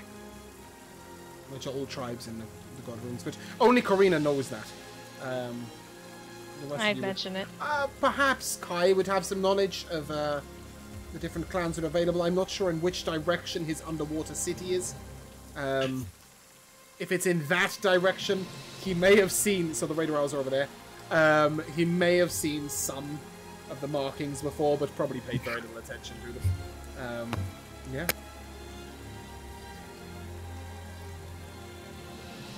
There's 3 clans working together. As far as I know, that's extremely uncommon. Completely unheard of. Can I just double check? You guys haven't ridden into the city, into the village proper, right? At the moment, you're standing up on the top, looking down at the villagers gathered by the well. I think so. Sure. So something has brought these separate clans together. Whatever that raven pale woman mark is. Desperate for money. Ugh. Are they? Are there any animals around? Just in the locale. Give me a perception check, see if you can see anything.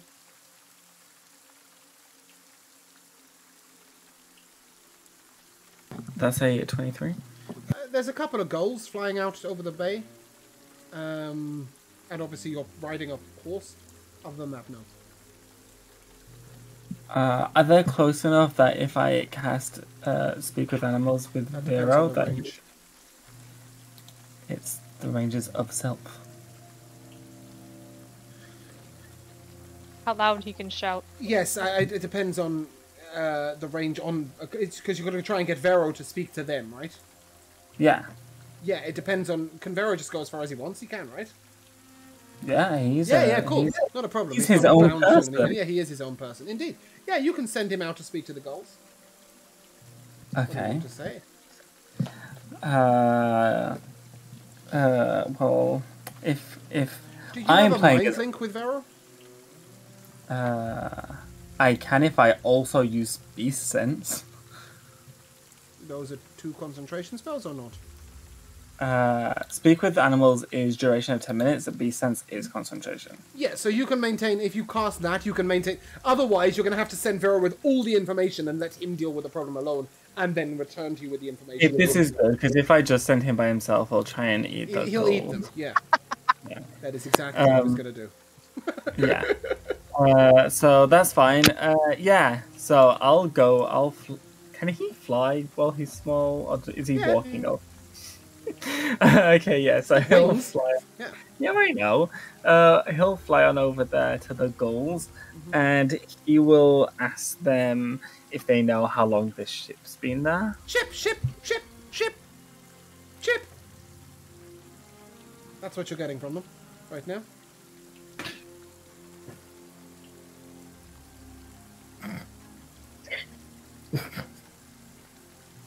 I'm just gonna eat them.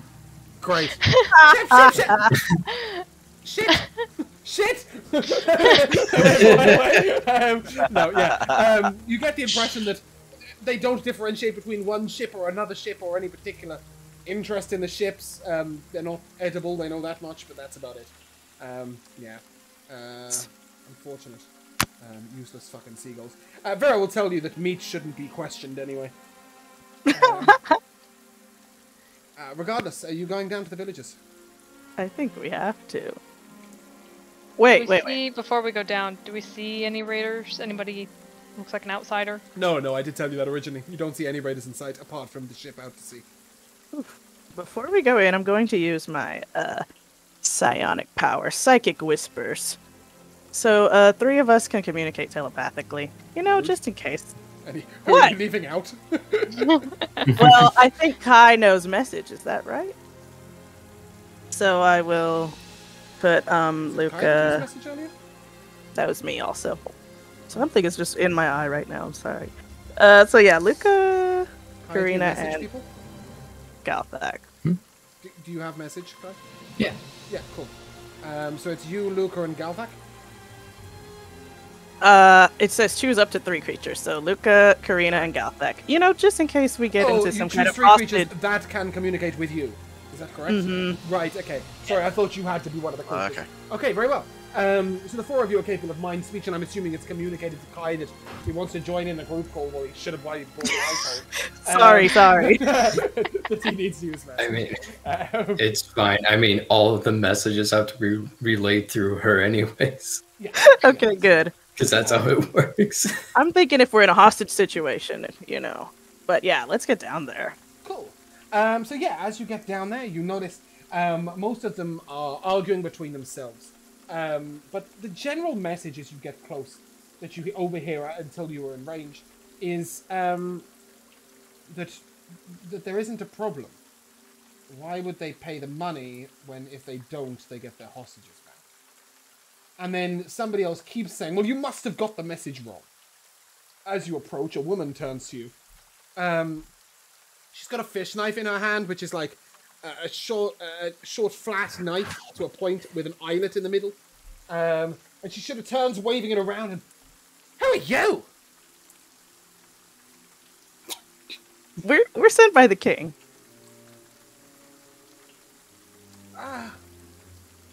Iana? Got there already? Is that his name? It was just good luck. We were already on our way. You were sent by the king before the problems happened? We were on a different mission.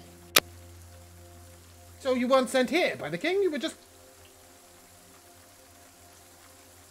Listen. She sort of looks at you like, what the fuck? You were sent by the king but not to us? Wait, no way. We are investigating a situation similar to this.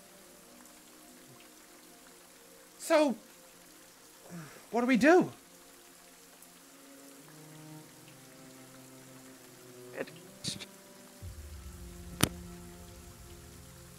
If you want to speak to them, they went off in a skiff out to sea, but if you want to speak to them, we light that signal fire. Apparently.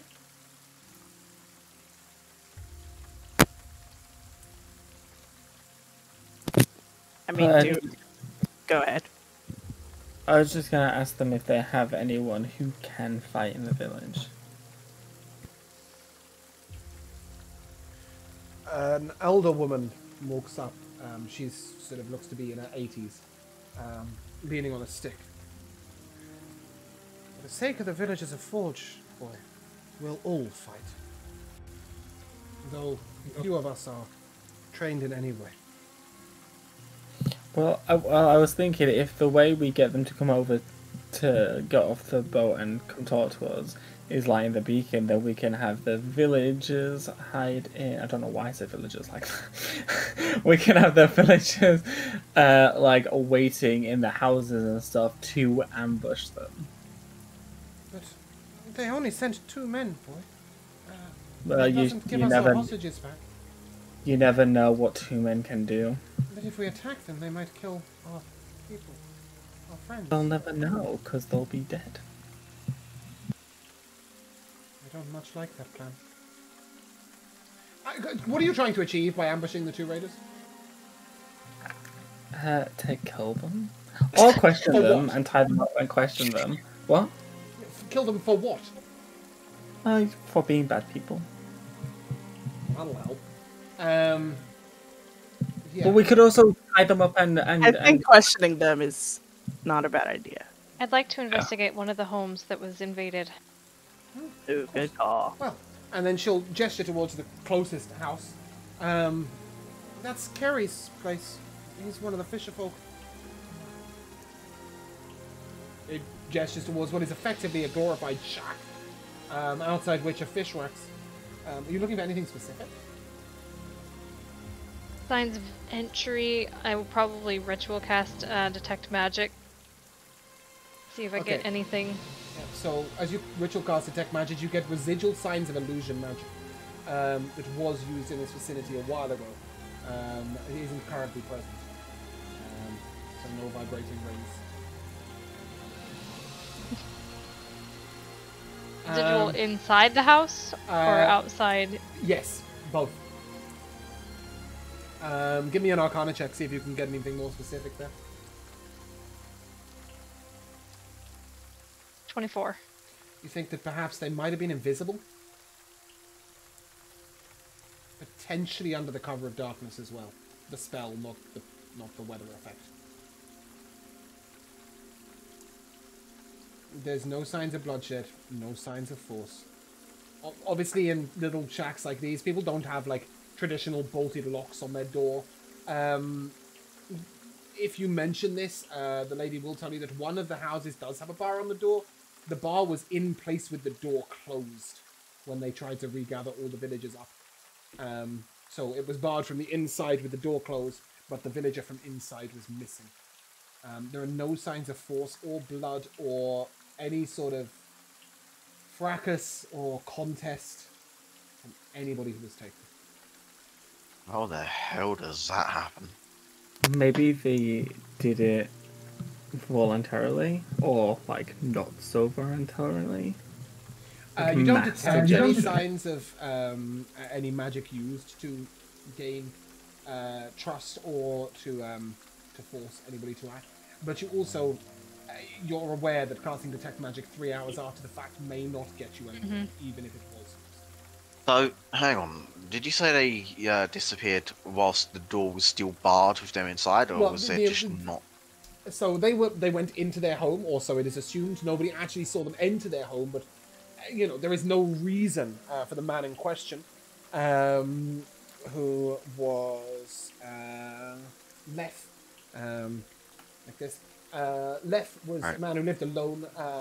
He's a miner. He's in his 40s. He's quite strong, and he has the most secure house. His house, the door was barred from the inside and closed. But when the village started trying to round everybody up, they peered through the windows and could see that nobody was home. Windows is an interesting phrase in this time and place. There is no glass on windows in this time. Instead, you would see wooden shutters that have been pulled across an open hole. You would get a small man. You could probably get Winona or Luca through that gap, maybe even Kai.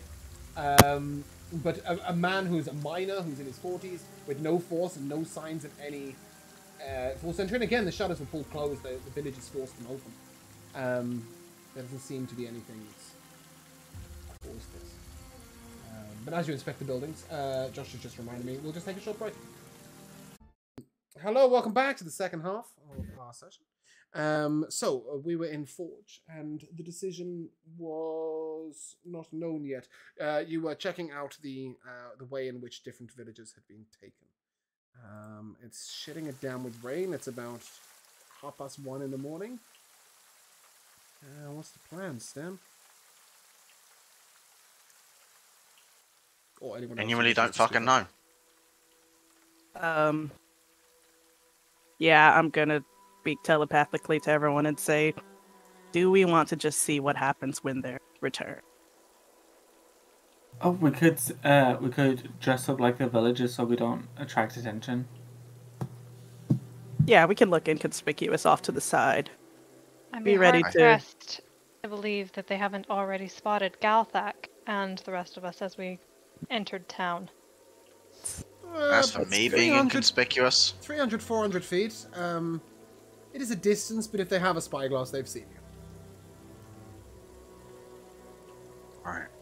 There is also the possibility of Kai and one other person going out to check out the boat. That is very risky, but it is an option. We have a helm of underwater action.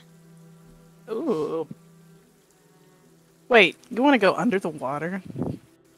I don't necessarily want to go underwater, but it is an option. Just throwing it out on the table.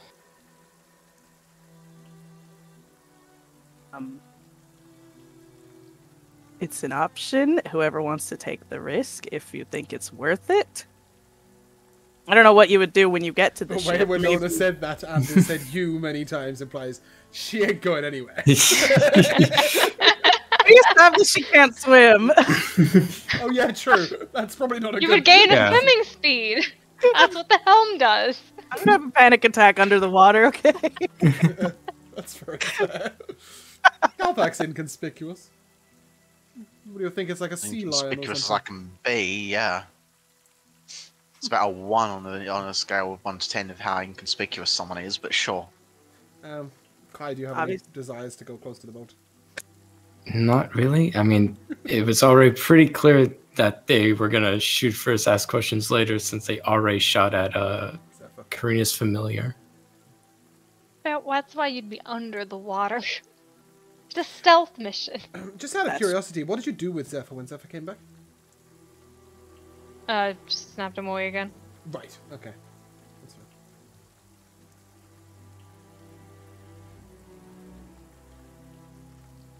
Well, if no one's going under the water,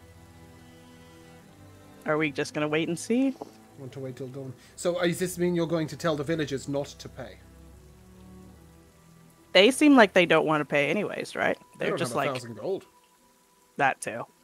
I mean, Is I that have- iron mine not profitable? It is. but They don't keep much in terms of gold. Most of what they keep is in terms of things that they've purchased with the gold, right? No, they're not rich. And they don't own the mine. They only work in it. I don't like the thought of waiting this out and them just killing the hostages.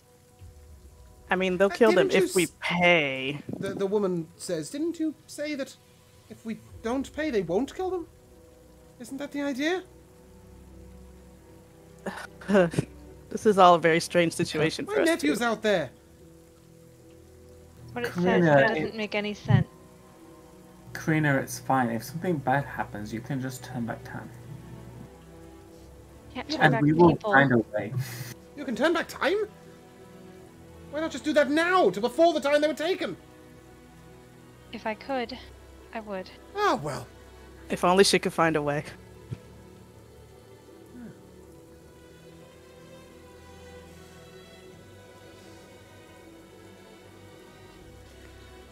No, I'm not there yet. I tried. Fuck you guys, man. Seriously. It's a serious moment. Some people are possibly going to die, alright? Okay, so if we hold on till dawn, in fact, something happens before dawn. Iana, the gentleman who was riding past you, comes riding back. He is clutching a small wooden chest. He looks exhausted. He comes in. I've spoken with the king and his advisor. He gave us the money but begged us not to pay. Said we were to defer to the group that had arrived. With hopes that we can put the gold towards a better use. If our friends and family are returned to us whole as they should be. He also bid us all be quiet about this and tell not of the tragedy that's befallen us. I'm not sure I like the order, but it is from our king.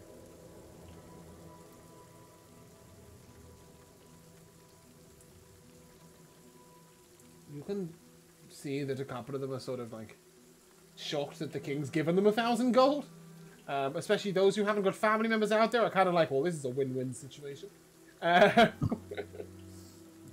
regardless, it's not long before dawn. The sun rises over the sea.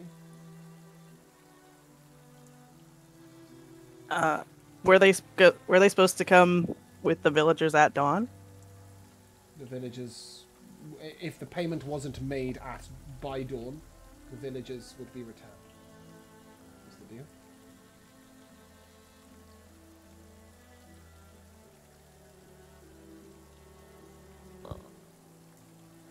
It's too late to make a choice now. It's being done. Yeah. The rain starts to die down as the morning rises. You look out and see a boat. It appears that it was let out the other side of the red ship and comes round the ship. It looks like little more than a raft. And standing on it appear to be 14 people, dressed in rags. From this distance, you can't see much other than that. And as they come closer, go ahead. Who's the most likely to be able to see them at this distance? Corinne, you have a spyglass, don't you? Yes. That's not cool. As you look through, you see that two of them appear to be tussling with each other. And in fact, one of the larger folk is knocked into the sea. Begins swimming towards the raft, clambers back on. You notice that there's no kinship between these people. They don't seem to be grouped together or huddled for warmth. They don't seem to be conversing in any way other than bickering. Sure enough, as the boat rolls in, the red ship, sails out to sea. You see this. I would have been doing my best during the night to tell people not to rush up to anybody who were to come back. Well, it's fair to say that all of them were sort of in that mind anyway. And indeed, as the village folk step back, only the old lady comes forward. And she says to you, "If they are diseased in some way or hurt or cursed, I would accept my fate. I am due to die soon anyway, and I've lived a long, fruitful life. My nephew is out there. I want to greet them. See how they are. Will you allow it? If it means the end of my life, then so be it." Rather not come to that. I too. I'm gonna look around at the other members of my party to question if they feel like we're all gonna go out there with her. Is that the general feel, or are we just gonna send the old lady out? I'm gonna stand. I I'm gonna stand 60 feet away. Yeah, Lucas will, with a sad look in his eye, watch from a distance. Okay, so we're all keeping our distance, right? But you're going to let the old lady go forwards. The wizard wants to go in, but the wizard will die. No, I've got if one of them tries to attack her, I'm readying a throwing So blade. unless they're going to harm her, you'll let her greet them. Okay. I'll be 30 foot behind her. I'm Okay. also gonna be 30 feet. Okay, we've got a little old lady, Karina, Kai, Winona, Luca. I have reasons. Galsack. By the Where is time Galbac? Sure, I'll be with the majority of the rest of the people because yeah. By the time the raft reaches the beach, two men are actively fighting each other, and you see one bite the other one on the shoulder. Eventually, after he sort of seems to win the fight, he comes away clutching the man's bare cloak, leaving the man in nothing but a tiny rag. He looks victorious. As the raft comes in, there is a small young boy, perhaps 15, 16 years of age, lightly muscled, who runs from the raft away from the rest and down the beach towards the woman.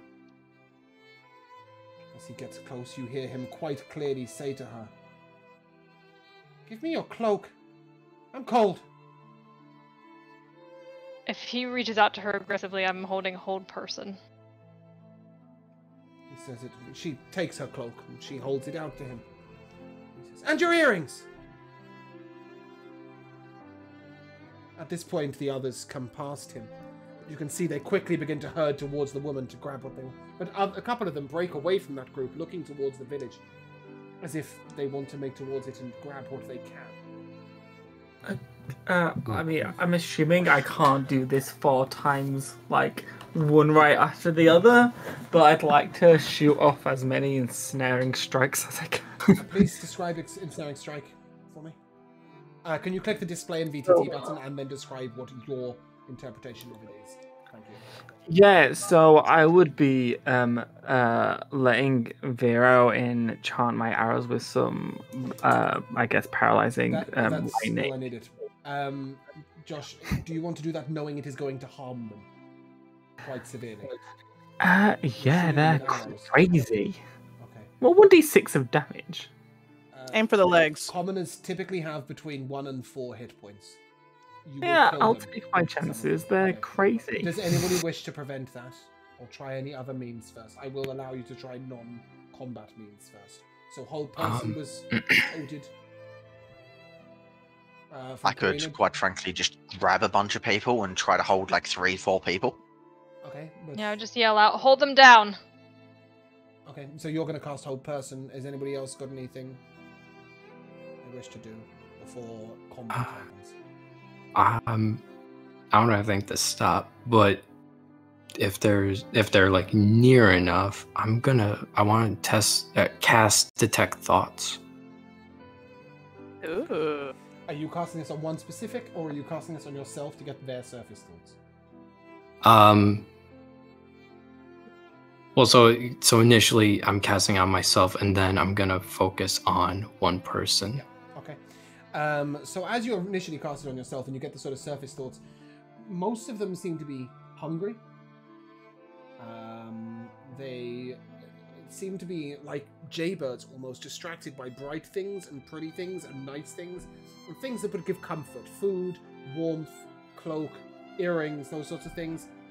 There's no sign of any kinship. There's no sign of them knowing that they've been returned home. There's no sign of them understanding why they're here. The only thoughts that you can detect are their immediate needs. Even when you focus in on one specific person, he seems to have no thoughts beyond his immediate needs. One of them looks jealously at a sword that is at Luca's hip. Other than that, you do have a sword at your hip, right? I am right about that. I have a rapier, yeah. Yeah, cool. Beyond that, you get nothing. The whole person will work. Galthak, if you do attempt to stop them from getting close to the woman will attempt to step past you to her nephew and lay her hands upon him. I won't stop her with him, but some of the others, grabs sure. him by the shoulders and she yells at him, Jason! Jason! It's me, it's okay, it's okay. But he shoves her back quite violently out of his way as he pursues the sword at Luca's hip, coming up towards him. And you're going to ensnaring strike him, yeah? I wish that it wouldn't do damage, but okay. an arrow, you know. Yeah, I mean, that's why I asked, like, your way of... well, it depends which one you cast whole person. Well, I assumed you cast it on the boy that you were first mentioning, right? The young boy. Okay, is that not who was... No, okay. no, the nephew's sort of in his 50s. She's 80.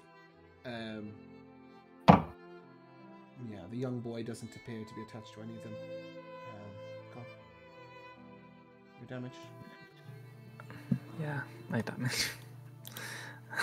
Shall I go full out and just level 2 and do 2d6 instead? That's really do Deal, guarantee it's a kill. It's more the attack damage, Josh.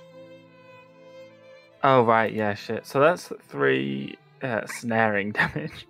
I won't sharpshooter. That's fine. Oh, I'll that's roll. nice. Well, that's I just need damage. I'll I roll don't need to a hit. I don't need a hit roll. I just need damage. Oh, but maybe I should sharpshoot. That's 10. Yeah, as your arrow takes him, you can see that he's been through trials and tribulations. The villagers sort of, the real villagers behind you, sort of surge forward at your actions and then, seeing what's going on, step back. One man looks at you all and sort of nervously steps in front of Winona, Kai, and Karina. Calls out, Lef! Olin! Come on! Come home! Let's get you sorted out. Nobody responds to the calling of names. And it won't be long before the villagers will start actively trying to hurt the woman and take everything from her. The returned hostages. If they're gonna start hurting her, I'm gonna start shooting off arrows. Well, it's first of all up to Galthak. Galthak, will you start responding with force? If they're gonna hurt her, then I've got no choice really. I will start throwing people around, throwing them onto the ground, trying to knock everyone out I can with my bare fists. I'm not gonna try to kill people. As Galthak lays into them, they continue to attempt to bite you, scratch you, stamp on your feet, gouge out your eyes. They don't fight like humans. They fight like beasts. Like them gouging out my eyes, considering my stature. Yeah, they can't. They're not achieving anything because of your size, stature, and strength. But you notice that they're fighting like beasts, not like people. And eventually, after all but one unconscious, there is just a young boy held by the whole person spell. You can see the old woman has tears in her eyes. She looks at you, Luca. She moves over to the body of her nephew. She puts her hand to his throat. Was he in there? He didn't know me.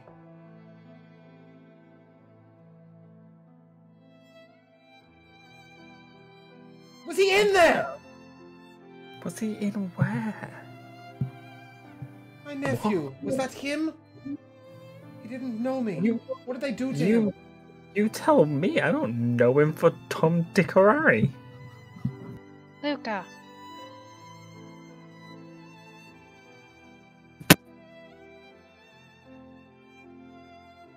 Seems the answer to that is no. Her hand over his face, closing his eyes. And she walks over to the young boy. Should we have paid? She caresses his cheek. Looks to Galthak. Can you restrain him? I will take him. I can. Home, and I will feed him, and I will be gentle. And I will love him until he comes back to himself. Unless you say otherwise. Have you some other thought, some other plan? How old is this boy? Or how strong, how, capable with force does he look? Not at He's all. currently held. But no, I mean, if you were. He's 15 years old and he's thin. He's lightly built. He scavenges for rocks and crabs at the pool. He's an orphan. His parents died. He was looked after at the tavern until recently. They got him his own place only a few months ago, she tells you. He's doing well.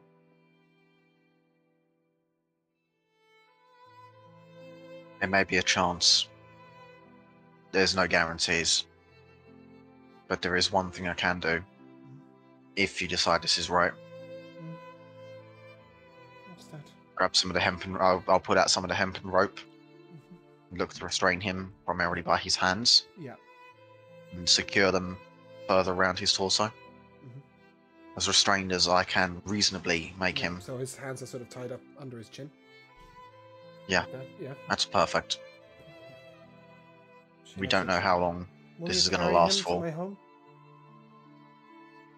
Okay, I will. I'll just hoist him up on my shoulders and... On the way up, the hold person spell... It is a minute, right, Laura? The hold person spell will run out. He sort of looks at you and he quite plaintively says, my hands hurt. This hurts. Get him off! Sorry, boy. It's got to be done. He starts to try and kick at you. And at one point he leans over and tries to bite at you, but all he can get is like the back of your shoulder blade. And then he I'm just not really going to care about him trying to do that. Between his wrists. Once you put him down, he sort of lets his arms down and he looks at you. Kai, how long does detect thoughts last? A minute. Oh, okay. He looks at you, Galthak, and then he looks to the old woman. Please. It hurts. My wrists. Please. Take them off.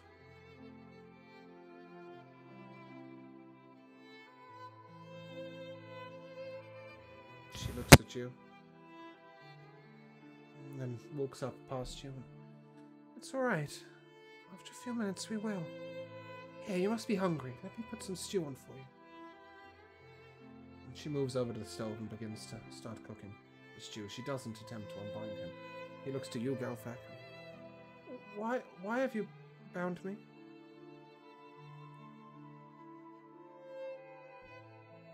You saw what happened to the others, yes?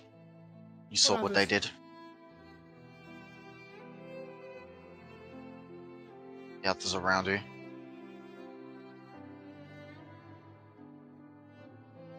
My wrists hurt. Please. Why have you bound me? It'll be alright, boy. I'll fix you. Let me go!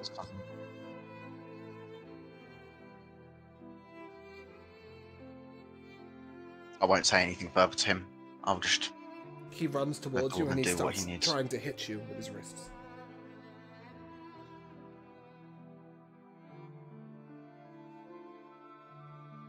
Give me a perception check, Alfred. Or, sorry, give me an insight check. It's like, sure. Same thing, just same dice is fine. 14. Oh, plus okay. 3, I will 17. use the other one, and that was 17. He Yeah. looks over at the table and at the woman, and you see him go towards the table, and you notice that there is a knife on the table. It looks like it's there for chopping bread or something. Sorry, say once more. He looks over at what appears to be a knife on the table that's for chopping bread, and then at the old woman, and he begins to make a dash towards the table. You quickly realize his intentions are to pick up the knife in whatever way he can. I'll sweep the knife away as quick as I can, so he can't get to it. He turns to you. Please, sir, my wrists hurt. As you all witness this, Kai, although you hear the words, of him saying, like, please, sir, and whatever, you see from his mood outbursts that he only seems to be being nice to see if he can get what he wants. There seems to be no soul for this man, for this boy. And with that, we'll end. I am. Dun dun dun. Oh no. I called it. Yeah. We'll come to MVPs. Oh, that's a bit depressing for MVPs. Let's not have Schindler's List. Let's have something a bit nicer than that. Who did I come to last? Michaela, your MVP. Okay. Wait, I'm not ready. Can you give me a moment? Yeah. Jamal? I tell you what, I'll kick it off first. With Josh going 1,000 gold pieces instead of 10,000. God, they're playing Monopoly. Oh God, that was pretty good. I like that. I also love the idea that in this situation of devastation, of realizing that they have no soul to them, Luca just turns around and goes, I don't know if I'm Tom, Dick, or Harry. Probably the most insensitive thing ever said in a desperate, tragic situation. Just about. But it was quite amusing. Okay. Michaela. I thought of something now. Mhm. Mine is our Karina's Phantom Steed.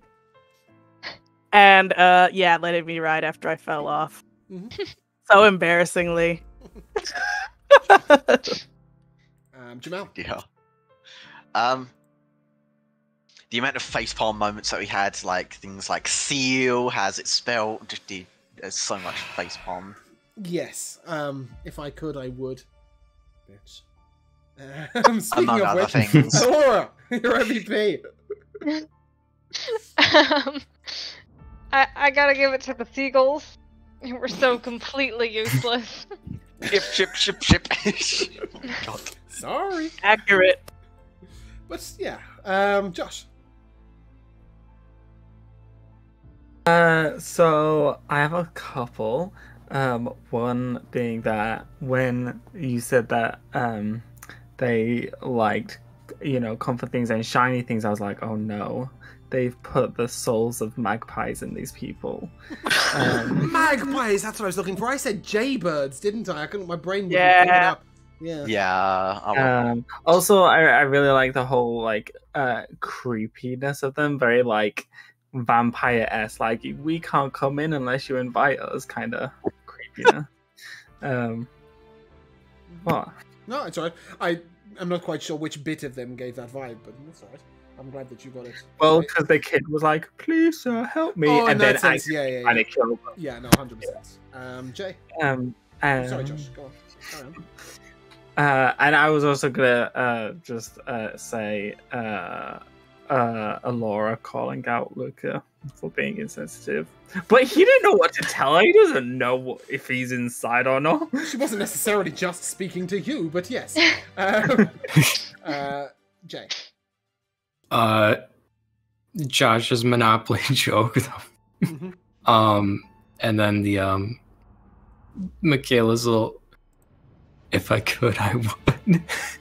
Oh yeah, when we Alora, started yeah. doing the lyrics. Yeah. Yeah. Obviously, there's a few jokey MVPs in there, but I do want to sort of make sure that, obviously, it's a little bit of a darker moment in the campaign. Just in case anyone needs any clarification, the appearance is that they are now soulless, and that is where we'll pick up next week. What are we gonna do, I've guys? also got another couple of little bits yeah, and bobs go on, as well. The first one I've got is the fact that Luca is now annoying small person. It's like, what do you want, small person? And then immediately goes on to the marital problems. Yeah, I think that's where we're going to call it, though. We are going to. Are we? Yeah, do you know what? I think we will. We're going to head over to an old friend of mine. I don't know how long PT's got left. But no, we're not. Never mind. We're going to go to Blue Box RPG. I've just seen them live. So if you guys would like to say goodbye. Bye. Next Bye. time. We shall see you soon. Blue Box RPG are a lovely group of people. They have weekly streams playing various games. Please give them some love. We'll see you soon. Ciao.